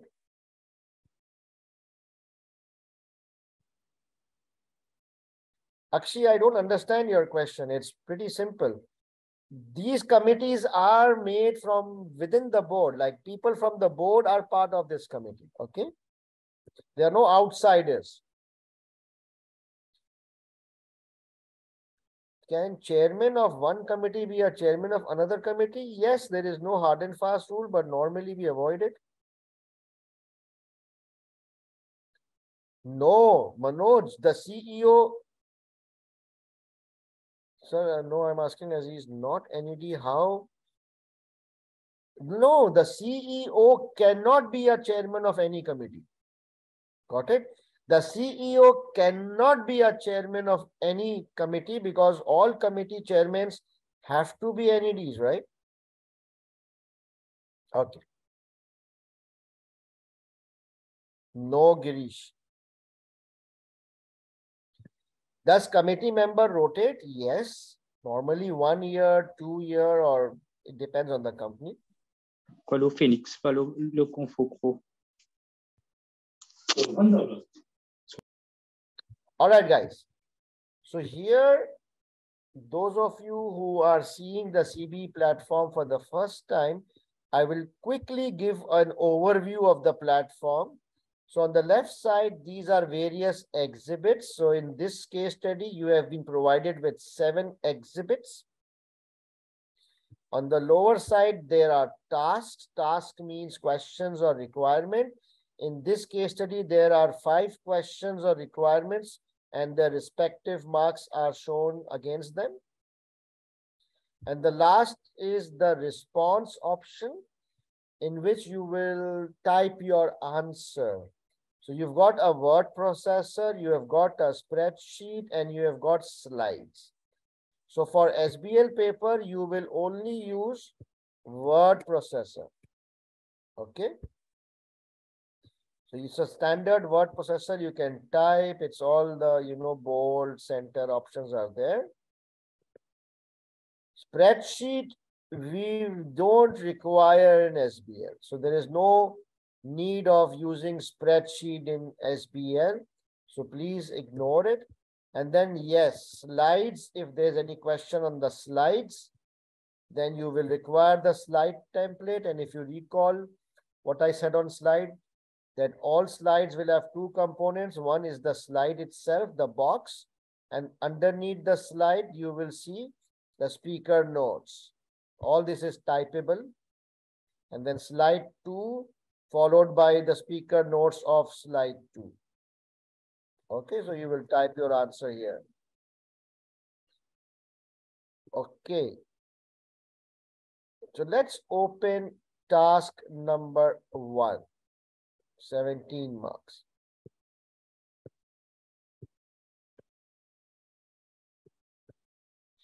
So every requirement has 3 components. I repeat, all requirements or tasks have 3 components. The background, this is the background of the requirement. It's very important to read the background. Then in the bold, you will see the technical requirement, which is worth 14 marks in this question. After the technical requirement, you will specifically see a separate paragraph for professional skills marks, which is worth 3 marks for this question. So total marks for this question is 17 marks. Got it? So the background, the technical requirement, and the professional requirement. These are the 3 components. So let's read the background quickly. Ex-Marine's chief executive is drafting plans to establish a number of board subcommittees to fulfill the business needs of ex-Marine as well as meeting corporate governance best practice and requirements. Okay, straightforward. The CEO wants to create a number of subcommittees. The first committee he wishes to establish is a strategy committee, and he has set out his proposal for it. He wants your views on the benefits of and problems with his proposal. He wants your consideration of the problems to include discussions of any omissions from the proposal. So he's already made a proposal to establish a strategy committee, and he wants your views on the benefits, any potential issues or problems, or if he has omitted anything or missed out anything from the proposal. That's the background. Write a letter, you see, letter, replying to the chief executive of Yex Marine, which assesses his proposal to establish a strategy committee. You are supposed to assess his proposal, talk about the benefits, the problems, any omissions in the proposal. Professional skills marks are available for demonstrating analysis skills in considering the benefits of and problems with the proposal. Very important paragraph. So we know that it's analysis skills, okay? But I mentioned that the examiner will always give you some additional guidance for professional skills. He will not just say demonstrate analysis skills, full stop. No, he will further elaborate and provide you some guidance on what exactly he is expecting from you. So he says, in considering the benefits and problems with the proposal. That's pretty straightforward, that if you read the proposal and if you are able to identify the benefits and the problems or the shortcomings from the proposal, automatically you will get analysis skills. So basically you need to investigate the proposal and try to identify the benefits and the shortcomings. So as long as you are able to identify the benefits and the shortcomings from the proposal, automatically you will get analysis skills. Is that clear? So it's very, very important to read this additional guidance so that we can follow it properly and focus on this.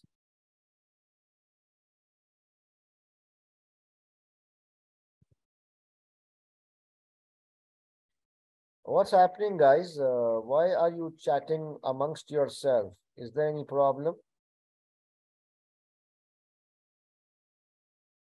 The webinar is for 3 hours. I don't understand why you guys ask these stupid questions. You want to leave, you can leave right now. I'm doing this webinars for you guys, okay? All right. So it's clear. Professional marks for analysis skills in considering the benefits. So nothing really needs to be done here. Just read the proposal, identify the benefits and problems, and khalas. Yes, Omar, I agree. Right. So now we know the requirement, the background, the technical requirement, and professional marks. Okay. So what is a strategy committee? I've never heard of it. So I know about remuneration committee, audit committee, norm committee, and risk committee.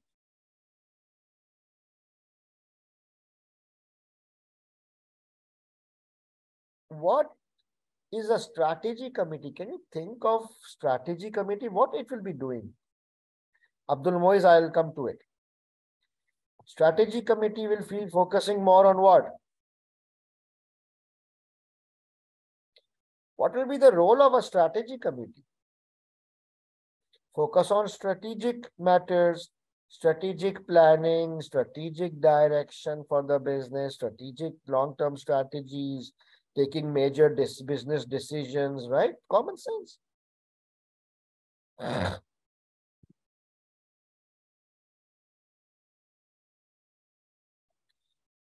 Guys, keep it simple, okay? Our strategy committee will be focusing on strategies and strategic matters and decisions. Khalas. Girish, again, you are applying models. Please stop going wild. Strategy committee will be focusing more on strategies and strategic matters, decision making. That's it. Simple, huh? Good. Manoj is asking, but sir, this is the overall responsibility of the entire board. Absolutely correct. Actually, it is one of the core duties of the board to do strategic. That's what they want to spend their time on, right? Absolutely correct.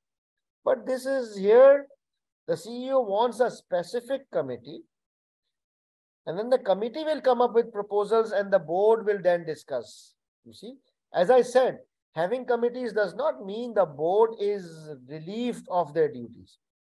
He wants the committee to focus more on this, probably come up with options, and then the board can debate on it. And final decisions will always be taken by the full board. Committee's job is to do the groundwork, the homework, go into more details. Okay, good question. Yeah, the committee will assist the board. Yeah, absolutely correct. Now, can you first please read the overview? You should know what this company is about, what they do. You should know the background of the company. And in this, in case you are able to identify any strategic related information, then you can use it in our answer as well. But just read the overview to familiarize yourself with this organization. Time starts now. Please read on your own. I will read on my own. All right. So just an overview. Yex Marine is a yacht manufacturer based on Newland. Main product is cruise manufacturing and sale of cruising yachts. They also carry out maintenance work and repairs. They have two main competitors, Janrom and Calabi. You know, some overall structure, like Tony is there. Now the chief executive. The board has 5 executive directors, and including the CEO with 20% holding, and the board also has 3 non-executive directors, including the chairman. Interesting information, because we are talking about strategic committee or board committee. I think this information is relevant. 5 executive directors and 3 non-executive. They also plan to seek listing on the Newland Stock Exchange. They're planning to seek listing. So listing regulations requires them to have some subcommittees, something about locations. And over the next 5 years, he wishes Yex Marine GP margin to increase from this to this, and operating profit margin to increase from this to this. Can anybody tell me that the CEO wants to achieve this growth, this target? He wants to improve the gross profit margin from A to B and the net profit margin from C to D. How can we improve our margins? Any idea? Growth, right?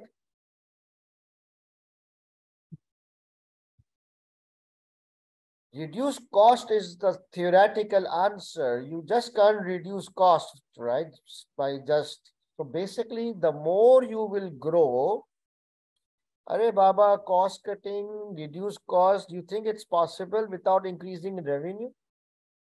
You might reduce your quality, right? If you do all these things. accounting things. So if I want to improve my profitability, I need to focus more on growth. Always remember this word, growth. No, Priyanka, please don't talk like accountant. Growth. Please, all of you type the word growth.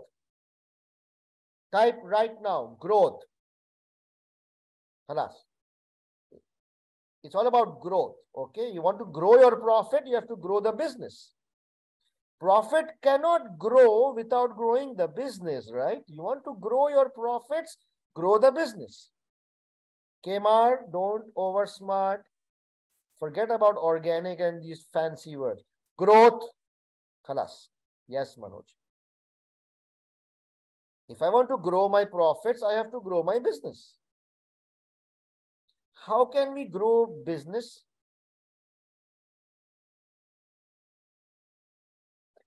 Nabil, don't get into these complications. Better management controls. Seriously, you grow business by better controls? My God. Revenue, expansion, right? When we talk about growth, the first growth is top line growth, revenue growth. So so how can we grow revenue?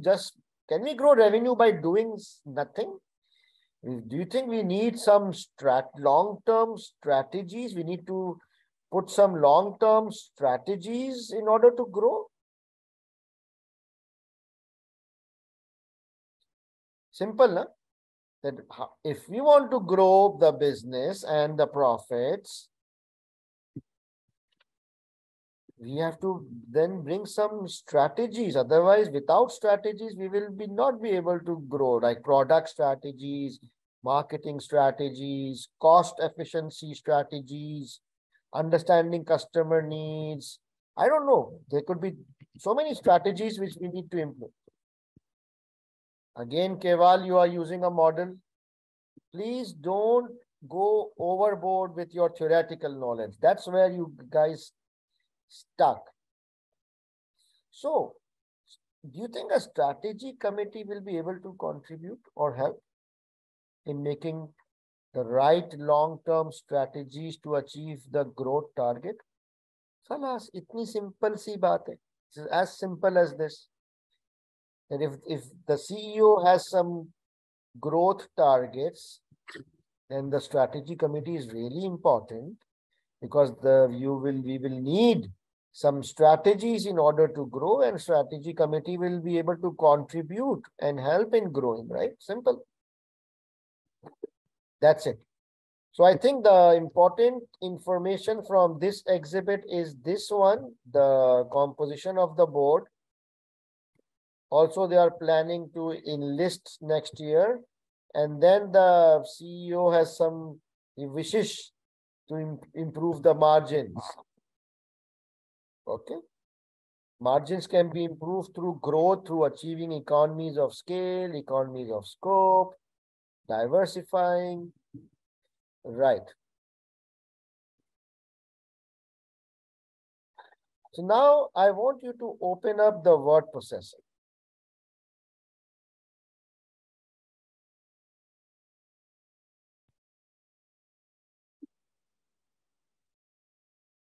I want you to prepare the format first. So what is the format required? It says letter.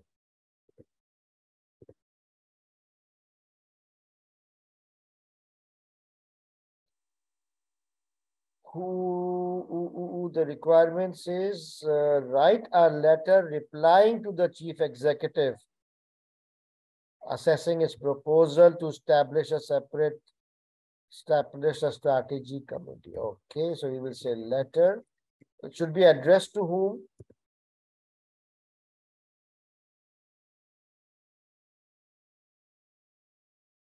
Should be addressed to whom? Tony, do you know the name of the CEO? Yeah, we had the name somewhere. Yeah? Tony Barsham. Okay.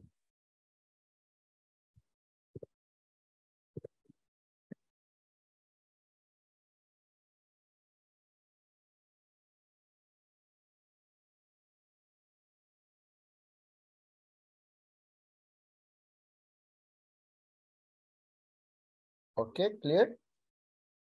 Tony Bersham, or you can put the date here as well.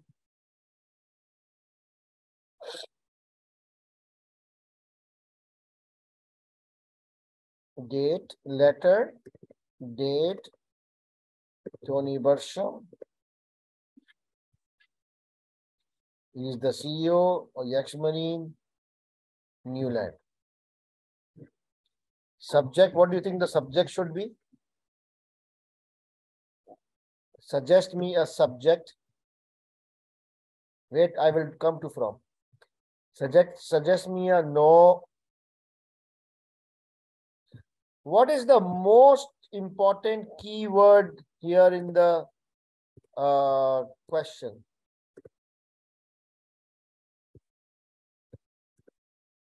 Most important word here.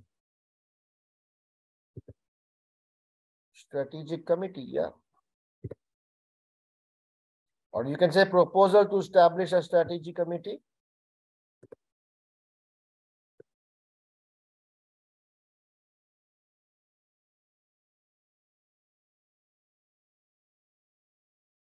Okay. Then you will say, dear Tony. The from bit I will cover in the closure, the last one.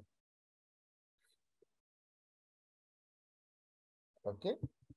And then we will say, what are the requirements we have to do? Benefits. Let me read the question. What do you reply? You use on benefits and problems. Okay, so I will give two broad headings: benefits, problems, and then I will say yours best regards. What is our role? Who are we? Fanart consultants. Okay.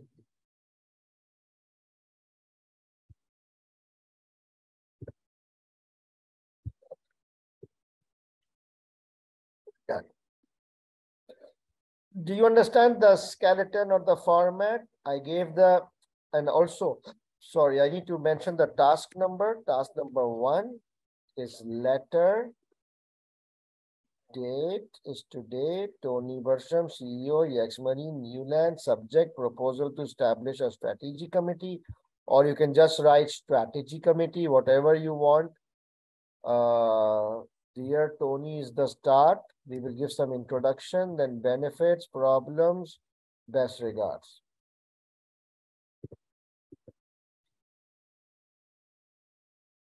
Let me bold this so that the format stands out very clearly.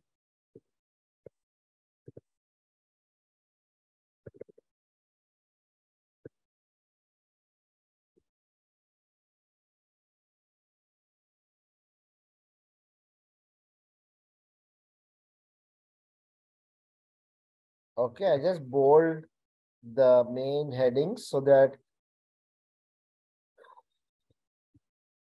How do you want to start? Dear Tony, this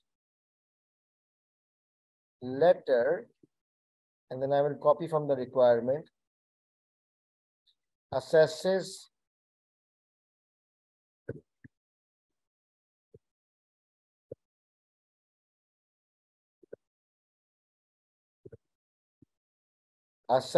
his proposal, no, your proposal to establish a strategy committee. Full stop.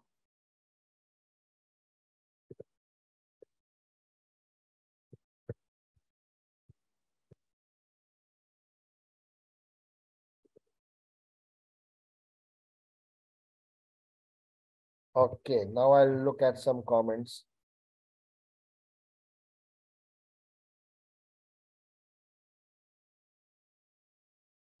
Kimar, up to you.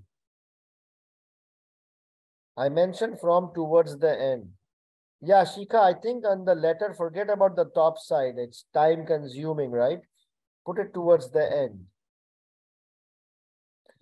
Give me an opening sentence, please. I'm writing this letter to assess your proposal to establish a strategy committee in Yaxmarine. Very good, Doin. So I'll copy this Doin's one, or you can just stick with the simple one that this letter assesses your proposal to establish a strategy committee. Okay. Now we are ready with the format and the skeleton. Now we will read the exhibit and we will identify some points and bring it to our answer sheet. Can you go through the list of exhibits and try to identify which exhibit is relevant here? Can you guess from the name? Which exhibit do you think is a relevant exhibit? Exhibit number 3. Oh, yes, exhibit 3, strategy committee proposal. So this is the proposal which has been prepared by the CEO, right?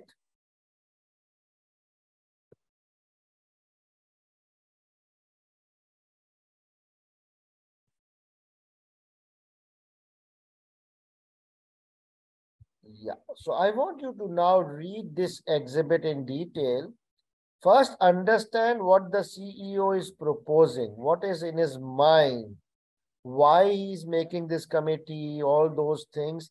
And then we will try and identify some benefits of having this committee, some problems and some shortcomings in the proposal. Please read the entire exhibit in detail. Time starts now.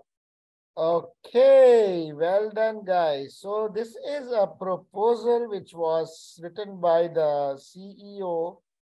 He is mentioning his thoughts, his reasons why he thinks there should be a strategy committee, who will be the members, what role will the committee play, what will be their tasks, and all these thoughts are there.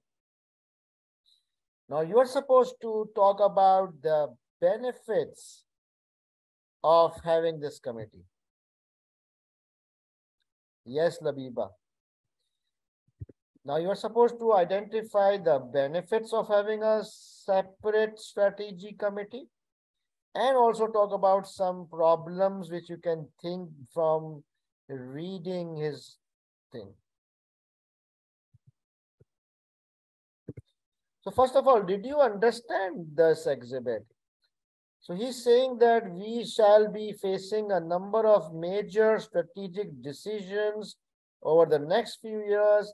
We therefore need to be sure that we are spending enough time on strategy. We have to lead the strategy so that we can address the challenges we shall be facing. Does it make sense to you? I mean, I think it makes sense to me that, he is realizing that there will be major strategic challenges. They want to grow. They want to spend more time on strategic. That is why he is planning to create a separate committee.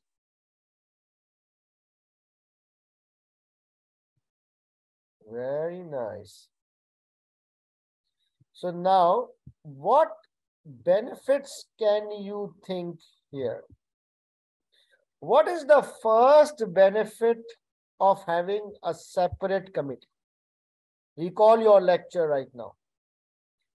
Whenever we have first benefit, I just want you to mention the first benefit. No, more specialized. So if there is a specific particular committee for strategy matters, then it will be more specialized, right? Very good. Second benefit, it will be more focused. So whatever the tasks which the CEO has mentioned, they will be focusing on those tasks, right? It is their job to focus on the tasks and the mandate and the description which, right. How about more time? Third benefit, because this is a separate, smaller subcommittee, they will be able to give more time because the board does not have that much time to spend on these matters, right?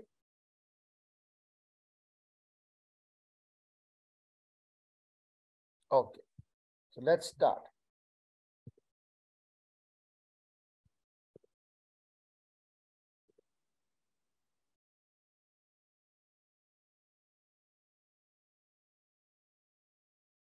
More specialized, more focused, more time. So what do we write? Now we have to explain what do we mean by more specialized.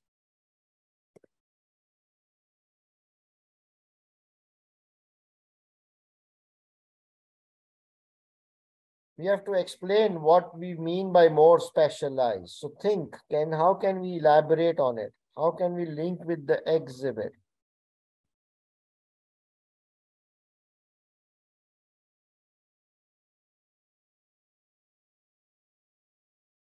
What expertise you think should be there? What expertise should be required?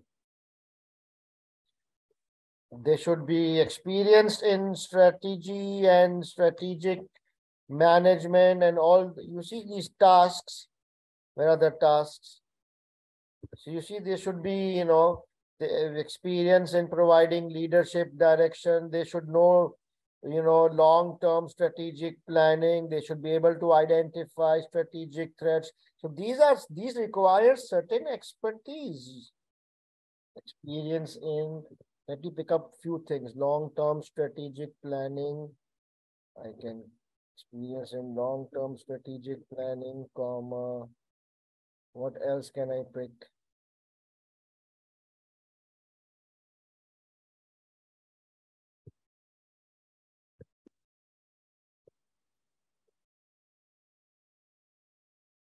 Identifying strategy. I'm just copy pasting some little bit to add weight to my answer. Evaluating strategic options in detail. This is good. Evaluating strategic options in detail, etc.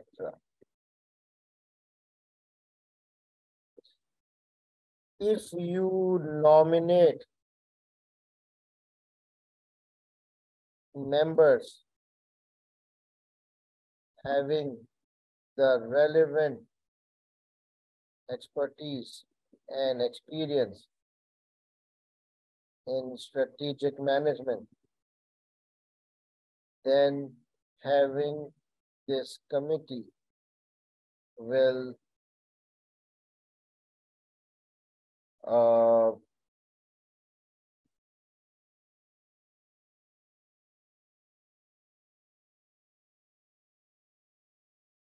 enough. This is what 2 marks.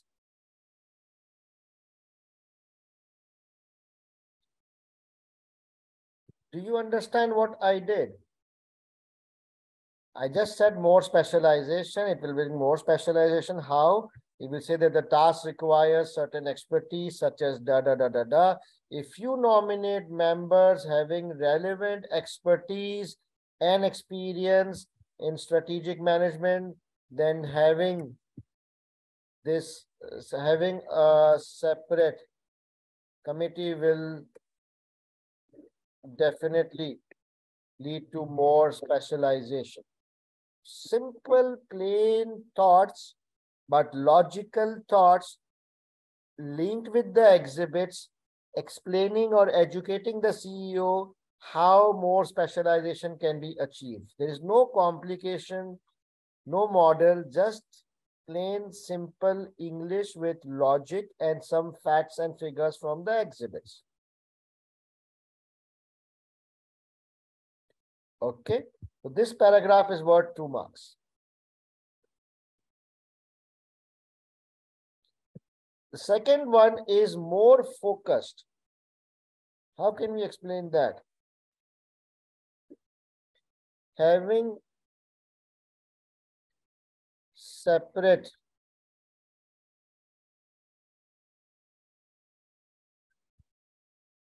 committees helps in focusing more on the tasks.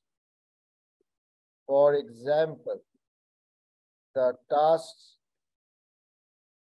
you have identified. Is it a task? What is he calling it? Terms of reference. Okay. As you have already identified the terms of reference for this committee, the members will then be focused on achieving those tasks. Tell us.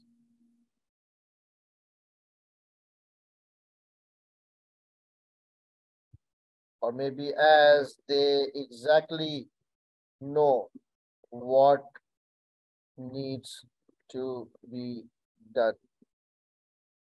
If they know what is the job they are supposed to do, if there's a clear terms of reference, obviously they will then be able to focus on those tasks and will be able to achieve the outcomes.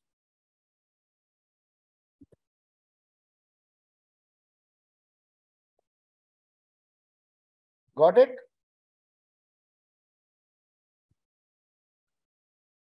Third one is more time. Now I want you to draft more time. Try to link with the exhibit if you can. Please draft on your CBE platform. Please draft this. Let's see, I give you 2 minutes. Now you understand. More time. Please draft more time. Try to write couple of lines, ideally 3 lines. How you think, it will, more time can be a benefit to them. Aaron, please type on your CBE platform.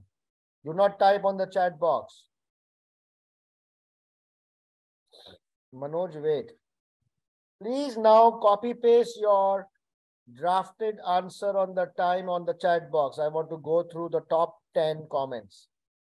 I will review the top 10. Priyanka is saying,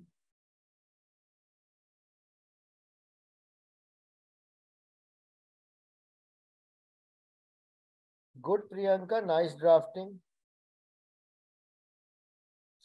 Resham, not good enough. You need to add a little bit more.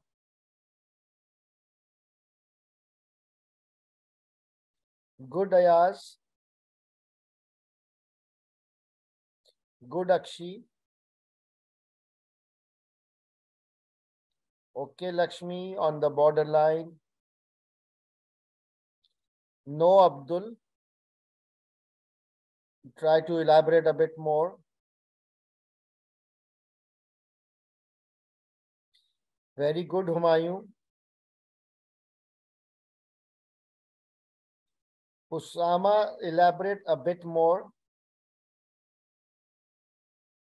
Good, Aarti. Good, Nina. Good, Ankur. Try to link with the exhibit. Those of you who are not able to write more, give a couple of examples from the exhibit.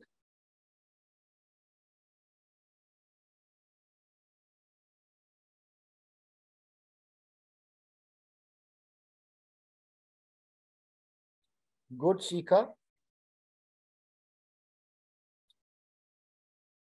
Important thing is linking with the exhibit. So there is no direct information on times, but you can mention that it is a time-consuming activity. I'm just quickly going through the comments. I'm not taking names.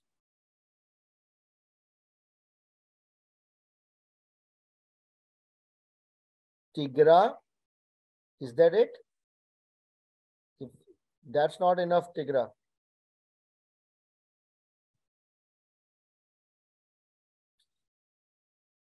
Eddie Doyen, it's a bit short. Try to link with the exhibit. Give some example. How the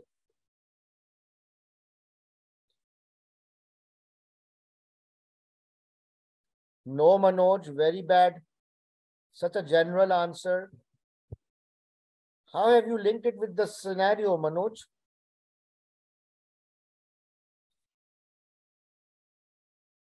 Priyanka, elaborate a bit more.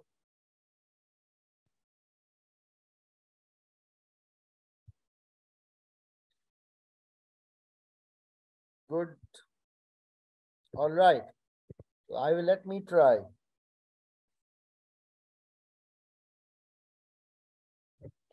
I think it was mentioned here, right? That it is a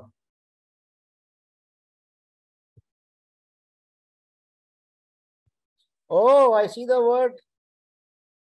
Oh, we therefore need to be sure that we are spending enough time. Oh, you see the word time here? Why don't we use this? I found it.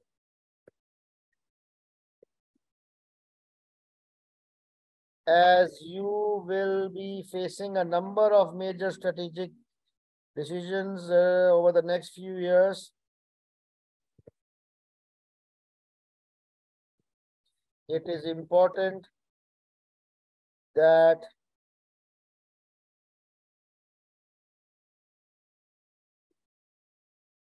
the ex-Marine should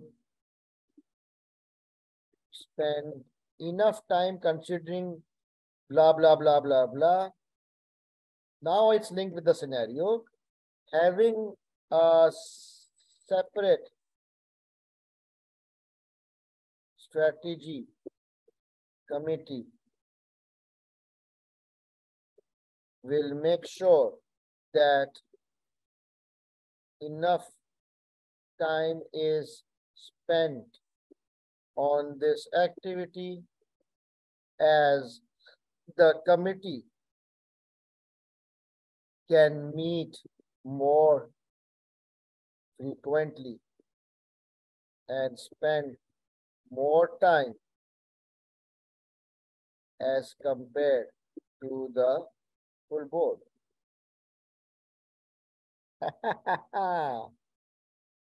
Understood?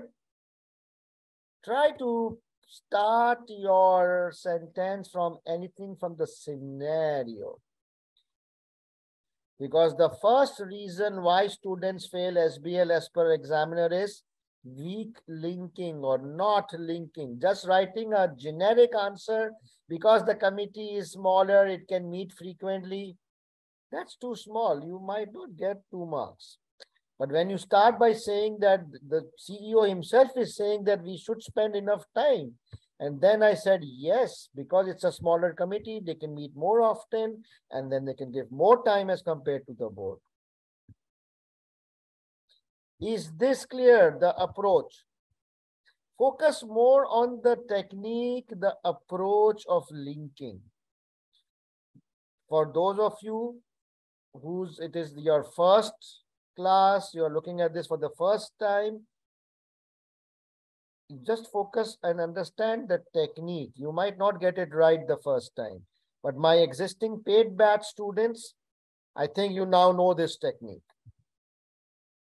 Very good, Madeline. Nice.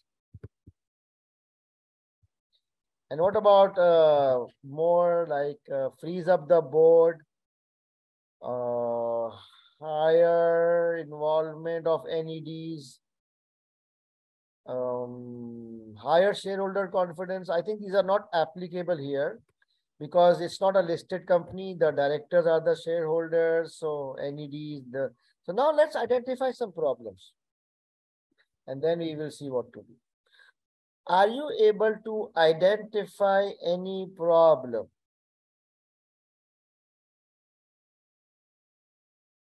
Very good.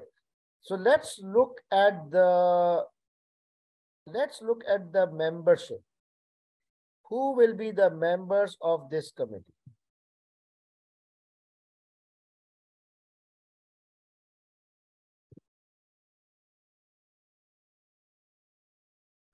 Right now, I propose that the membership should be like CEO, the marketing director,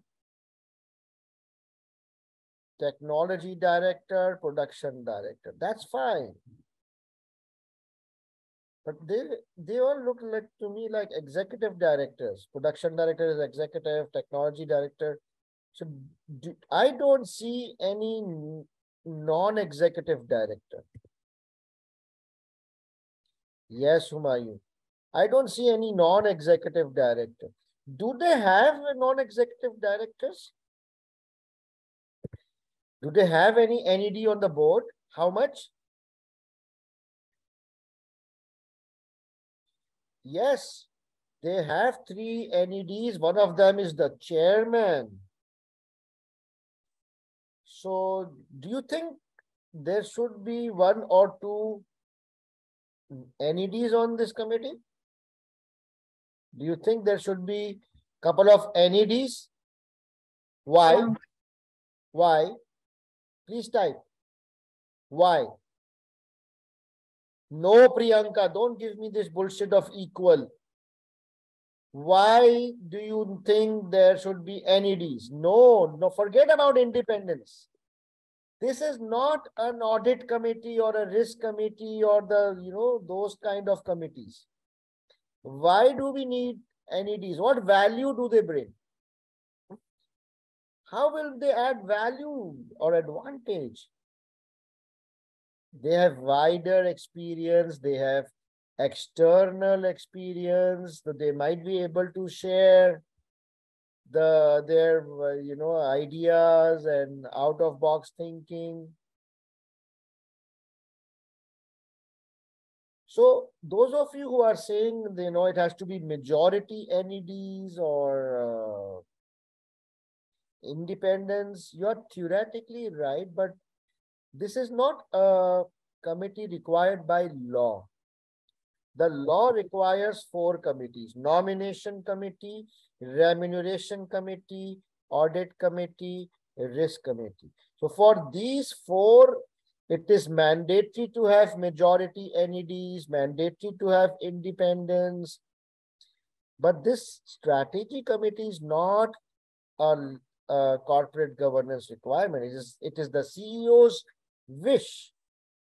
So then don't talk about independence and majority, because this is not a regulatory requirement to have. I can have a dance committee. There is no requirement of NEDs or non-NEDs. But I think NEDs should be there, mainly because they are senior people. They have wider external experience. When we are talking about strategies, why don't we use them? Why don't we use their input? Independent view, yeah, why not? Got it? Somebody has raised hand. Yes, Kelvin. Unmute. Good evening. I want to find out, in terms of presentation of the letter or in the answer, in terms of the pros and the cons of the proposal, would it be appropriate to maybe, let's say, include a table format? Include what? A table format in the answer. No. Table format in pros and cons is not required. Table format is only for weakness and recommendations.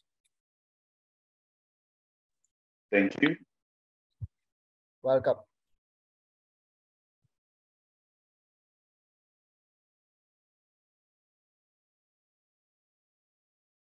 Doyen, you are saying that independence is useful because ED might be making decisions based on their self-interest. Correct. But who are the shareholders here? Who are the shareholders here?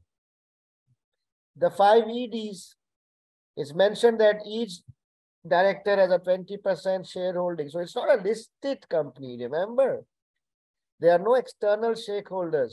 The directors are the owners, so there is no conflict of interest in this scenario. Got it? Yes, if it was a listed company, then yes, independence is important.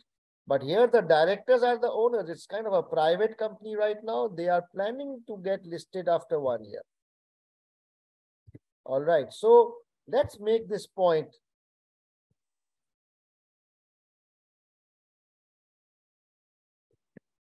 No NEDs. Please draft. Try to link with the scenario. Try to mention executive directors, how many they have. Maybe I would personally like the chairman to be part of this, because chairman is the overall most senior person and he's a non-executive. So you can talk about, and then what benefit or advantage they can bring. Draft now. Draft on your CBE platform. Write 2-3 lines nicely and then paste it on the chat box. I will go through the first 10 comments.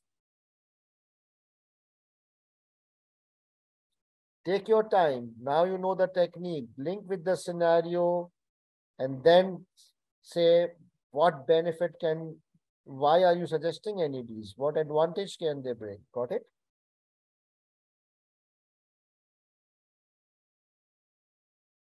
No, Abin.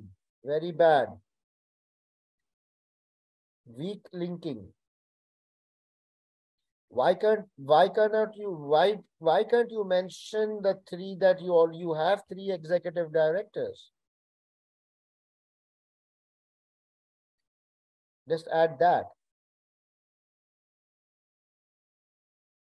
Good, Kemar.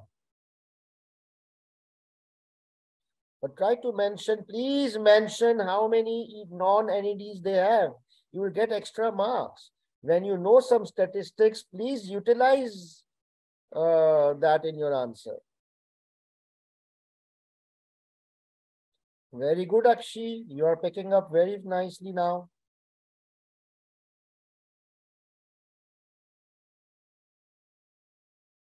Abin, please mention that you have 3 EDs.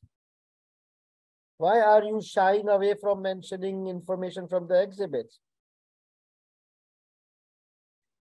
Good, Zaveria. It's a bit short, but okay.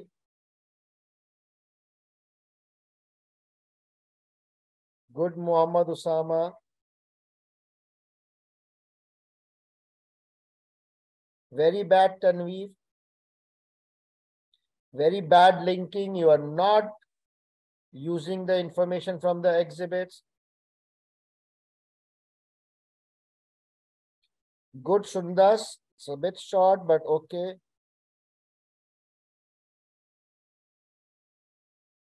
Good, Umar.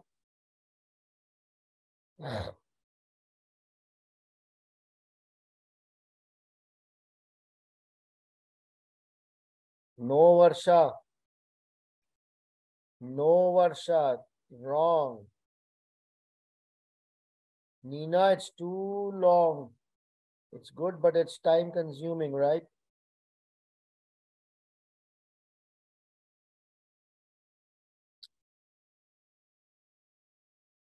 Okay. Let me draft. You see how I used the statistics. You have to demonstrate to the examiner that you have read the exhibits. And this information is not from this exhibit 3, it's from exhibit 1. So the examiner will get impressed that you are utilizing information from variety of exhibits. That's where you get marks. So I'm saying that according to the membership you have proposed, you have nominated 4 EDs out of 5. Is that correct? However, I noticed that you also have 3 NEDs on the board, including the chairman. I think you should also include some NEDs on the committee, as they will be able to bring wider perspective and share their experience and will be able to contribute to strategic planning for Yax Marine. Plain and simple English. But you see how beautifully I tried to use this information. This is linking with the scenarios. I actually used 2 exhibits, merged it here to get extra marks. Please learn this technique of using information from the scenario and then build your argument on top of that.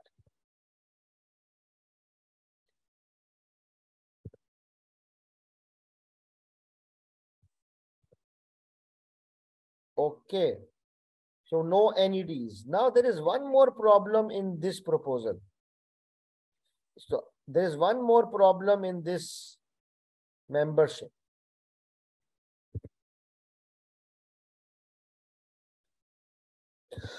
There's one more problem here. This here. So who is there on the committee? The chief executive is there. The marketing director is there whenever he is appointed. Okay. Technology guy is there. Production guy is there. What about you guys? What about you? Don't you think the CFO should be there? Or the finance director? You think the finance director needs to be there in this committee? If you say yes, give me a reason. If you say no, give me a reason, because there is nothing in SBL without reason. Why do you think the CFO should be there? No, Priyanka, sales director, marketing director, same thing. Okay. Talk about more important stuff. Why do you think the CFO should be there?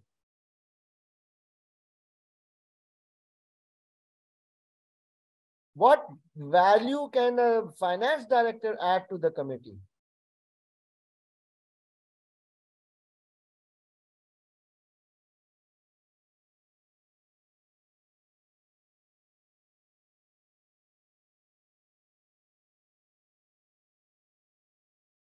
Budget and planning, that's a very accounting word, my friend. You need a finance director in the committee because of budget. Come on, man. Focus on growth. The CFOs will focus on growth. The others can't. Yes, Vignesh, you're absolutely correct. Good Eddie Doyne. Good Namjoon, good Lakshmi. No Nidu. It's just not about costs. Okay, now I will explain the background. In my company, I sit in the strategic committee. I'm part of those. So whenever we make strategies, okay, let's say our strategy is to launch a new product. So all strategy has some financials attached to it. When we will launch a new product, then of course for each strategy, we have to do a financial assessment, a financial evaluation of the strategy, right? Don't you think? If we make a strategy, is it important to also do a financial assessment of that strategy, whether we are making money or not? What's the point in making a strategy if we are losing money? So a good strategy is a one which will not only give revenue, but give profits to the company, right? We have to grow the profits. So all strategy, now this is a learning for you that whenever we talk about strategies, a strategy is incomplete until a financial analysis or a financial assessment has been done. How do we know the strategy is good or bad? Until we look at the financials. How much more revenue will we get? What will be the incremental cost of implementing this? And in the end, are we making some money or not? I will never approve a strategy for loss making, right? I will never approve a loss making strategy. So who will do the financial assessment? And all the strategies, they require investment as well, right? Strategies require some planning, some investment, some initial cost, and then the future revenues will come in. So who will do all these things? All the existing members are non-finance people. So it's very, very important that in strategy assessments, the financial component, the financial aspects needs to be clearly understood. Got it? Don't use words like budgets and planning. It's much above budgets.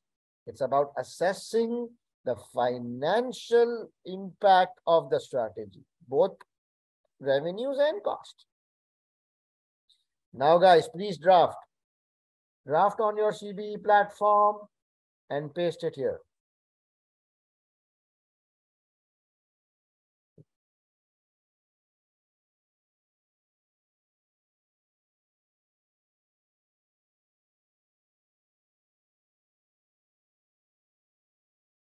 Take your time. Please try to link with the scenario. Try to explain the benefit. What, Nabil? It is understood that the CFO understands the business.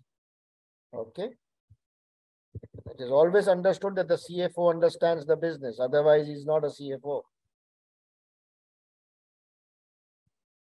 Very good, Usama. I like it. Okay, Nabil, please draft. No, Abdul Moiz, bad start. First, start with the statement of fact. First, you say that your committee does not include anyone from financial background. How the hell are you linking with the scenario? Please start with the statement of fact and then elaborate on it. Okay, Abdul?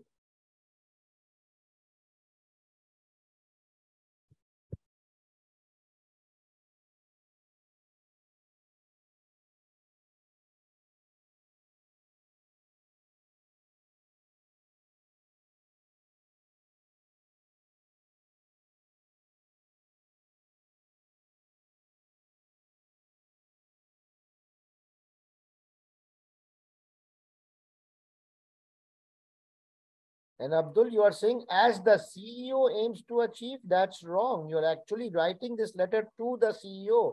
So you will say as you are aiming to achieve growth. You will lose professional marks here. Please keep the reader or the addressee in mind when you're drafting.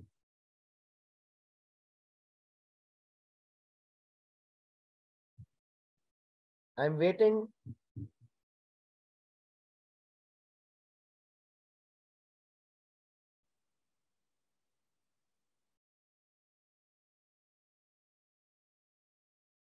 Don't use the word CFO. I think finance director would be more appropriate because all the others are directors, right?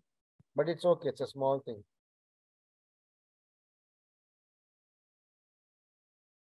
Good, Annabelle, sorry.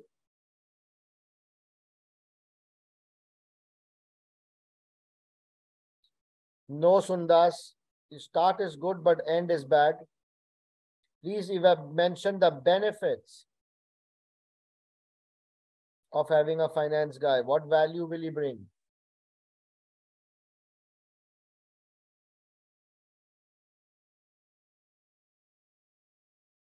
Okay, Sukhvinder.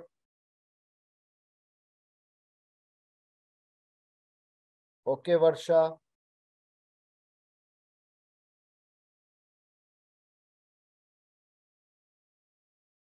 Good, Bhavesh.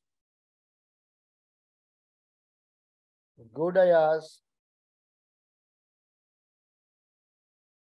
Good, Namjoon.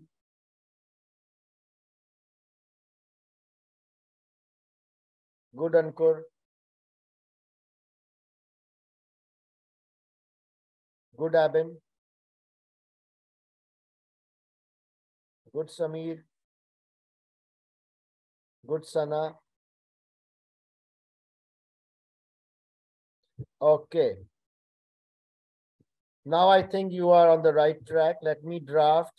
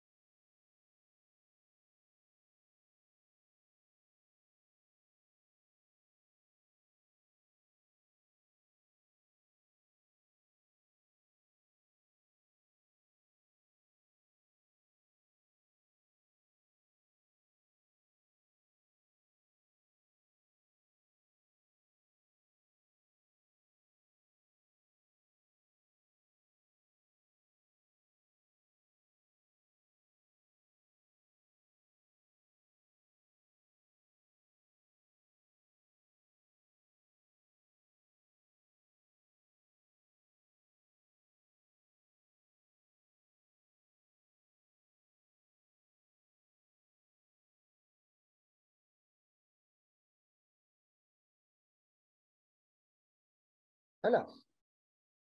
The proposed membership as directors with non-financial background. There is no one in the committee with a financial background. It would be appropriate or it would be important to include the finance director in the committee so that he can assess the financial impacts of the proposed strategies.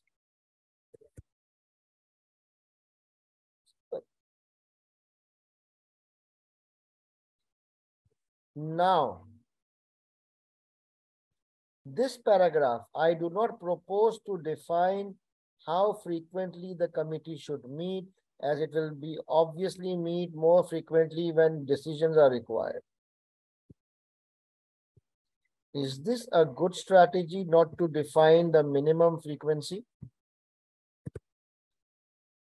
I think there should be some minimum frequency should be defined. Why? So, what's wrong if the frequency is not defined? What's wrong? Or what's the benefit of defining the frequency? Because you'll have to convince the CEO, right? So what is wrong if the frequency is not there, or what is the benefit of having frequency? Think. No, Priyanka.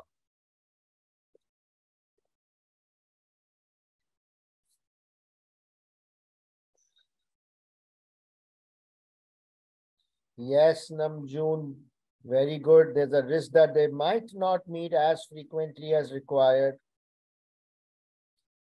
People may not be available every time. Good point. It can delay the issues. We need some quick, right? Wastage of time. No. No one could.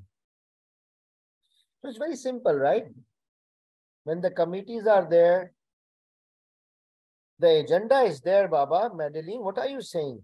The agenda is there, the terms of reference is there, but it is always nice to also define the frequency of the meetings because it will bring more, I would say, discipline.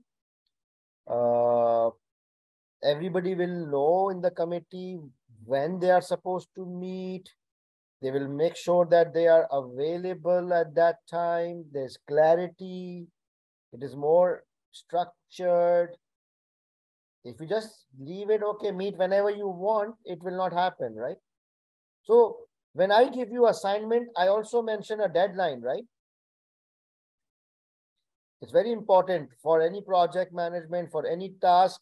It's important to give deadlines, or, I have to be clear that the next class is on Sunday at this time, so that we all know that at this time we should be available. We have to do our assignments before that. So it's common sense that, the frequency of the board should be very clear. They might meet every month, they might meet every week, whatever. But it has to be clearly defined so that people are aware, there is clarity, it is structured, it is disciplined, so that they don't miss the deadlines. Okay?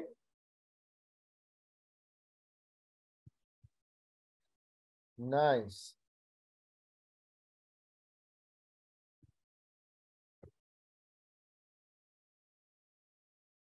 So guys, I think we have already overrun our time substantially.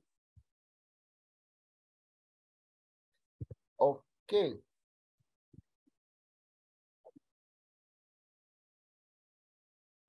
So do you have any questions on this scenario which we did? Okay, I will show you. Do you have any questions? So what is the main learning what did you mainly learn from the drafting? The main learning in my view is the technique of drafting, how you link with the scenario. You should always start with a statement of fact. A statement of fact is a sentence from the exhibit that, right now this is this, right now the members are non-financial, right now only 4 executive. So start with the exhibit, statement of fact, and then build your argument on that. This is how you will link. In my view, this was little bit theoretical question, but more it was a common sense question where you have to think logically. You cannot go theoretical here.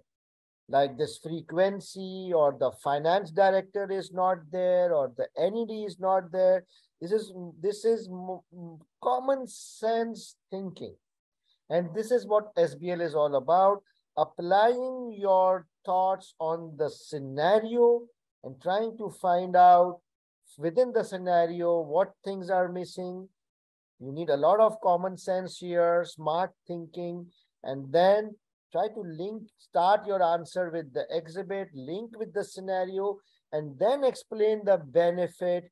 Explain the benefit to you have to convince the CEO, right? You're a consultant. You have to tell him this is the benefit, this is the problems, why this is a problem, what. So you have to explain to him.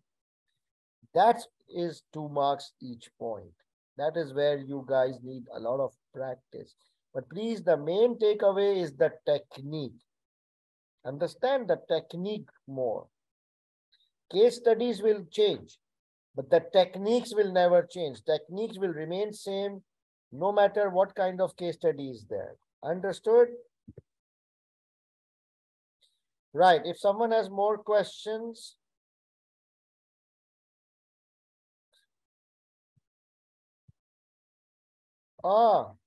Wait. Just one more thing. Let me share my screen. So we are done with the scenario. I will show the answer again, but I want one more thing here.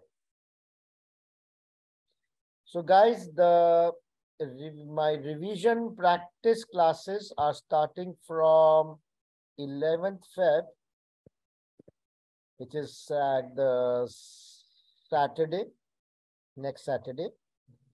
And those of you who are already enrolled with me, you are already automatically included in the revision classes. But those of you who have not enrolled in any of my existing paid batch, if you feel that this level of drafting and discussion was helpful to you, then you can join my revision classes. We will be doing 5 full case studies. We will be doing 3 mock exams under exam conditions. And I will be checking 1 mock script and giving you feedback. And there will be a grand revision 2 days before the paper. Okay, the investment is $100, and for Pakistani students, it's like 14,700 rupees. And this is the timetable for the revision batch or revision class starting from next Saturday. So next Saturday is 11th or 10th? 11th, yeah. This is the timetable, okay? So you see that every day we will be having a live class. So after 2 case studies, we will have a break, then 2 case studies, then a break. And so please look at the timetable. In my paid groups, I will also share this timetable, okay? So if you're interested in joining this revision batch, if you're not enrolled with me, please message on this number and they will provide you more details. So I will share the timetable on the paid groups. Okay, so now guys, I will see you tomorrow. Let me share the letter again. I will see you guys tomorrow with another question practice and exam techniques, more importantly, 8 p.m. Pakistan time. Okay, guys? So you can log off now, and if anybody has a question, you can ask me now.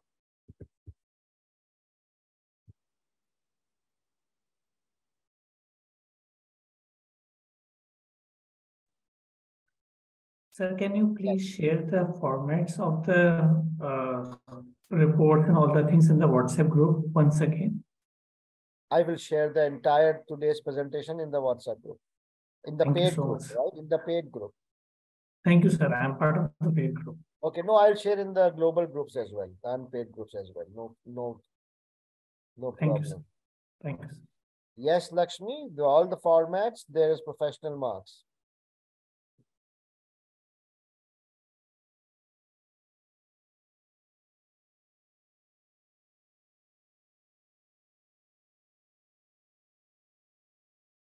Just Akshi, if you want to enroll, message my coordinator, okay? No, Rizwan, the solution is not there. Yes, Annabelle, I think it's a bit late if it's your first attempt.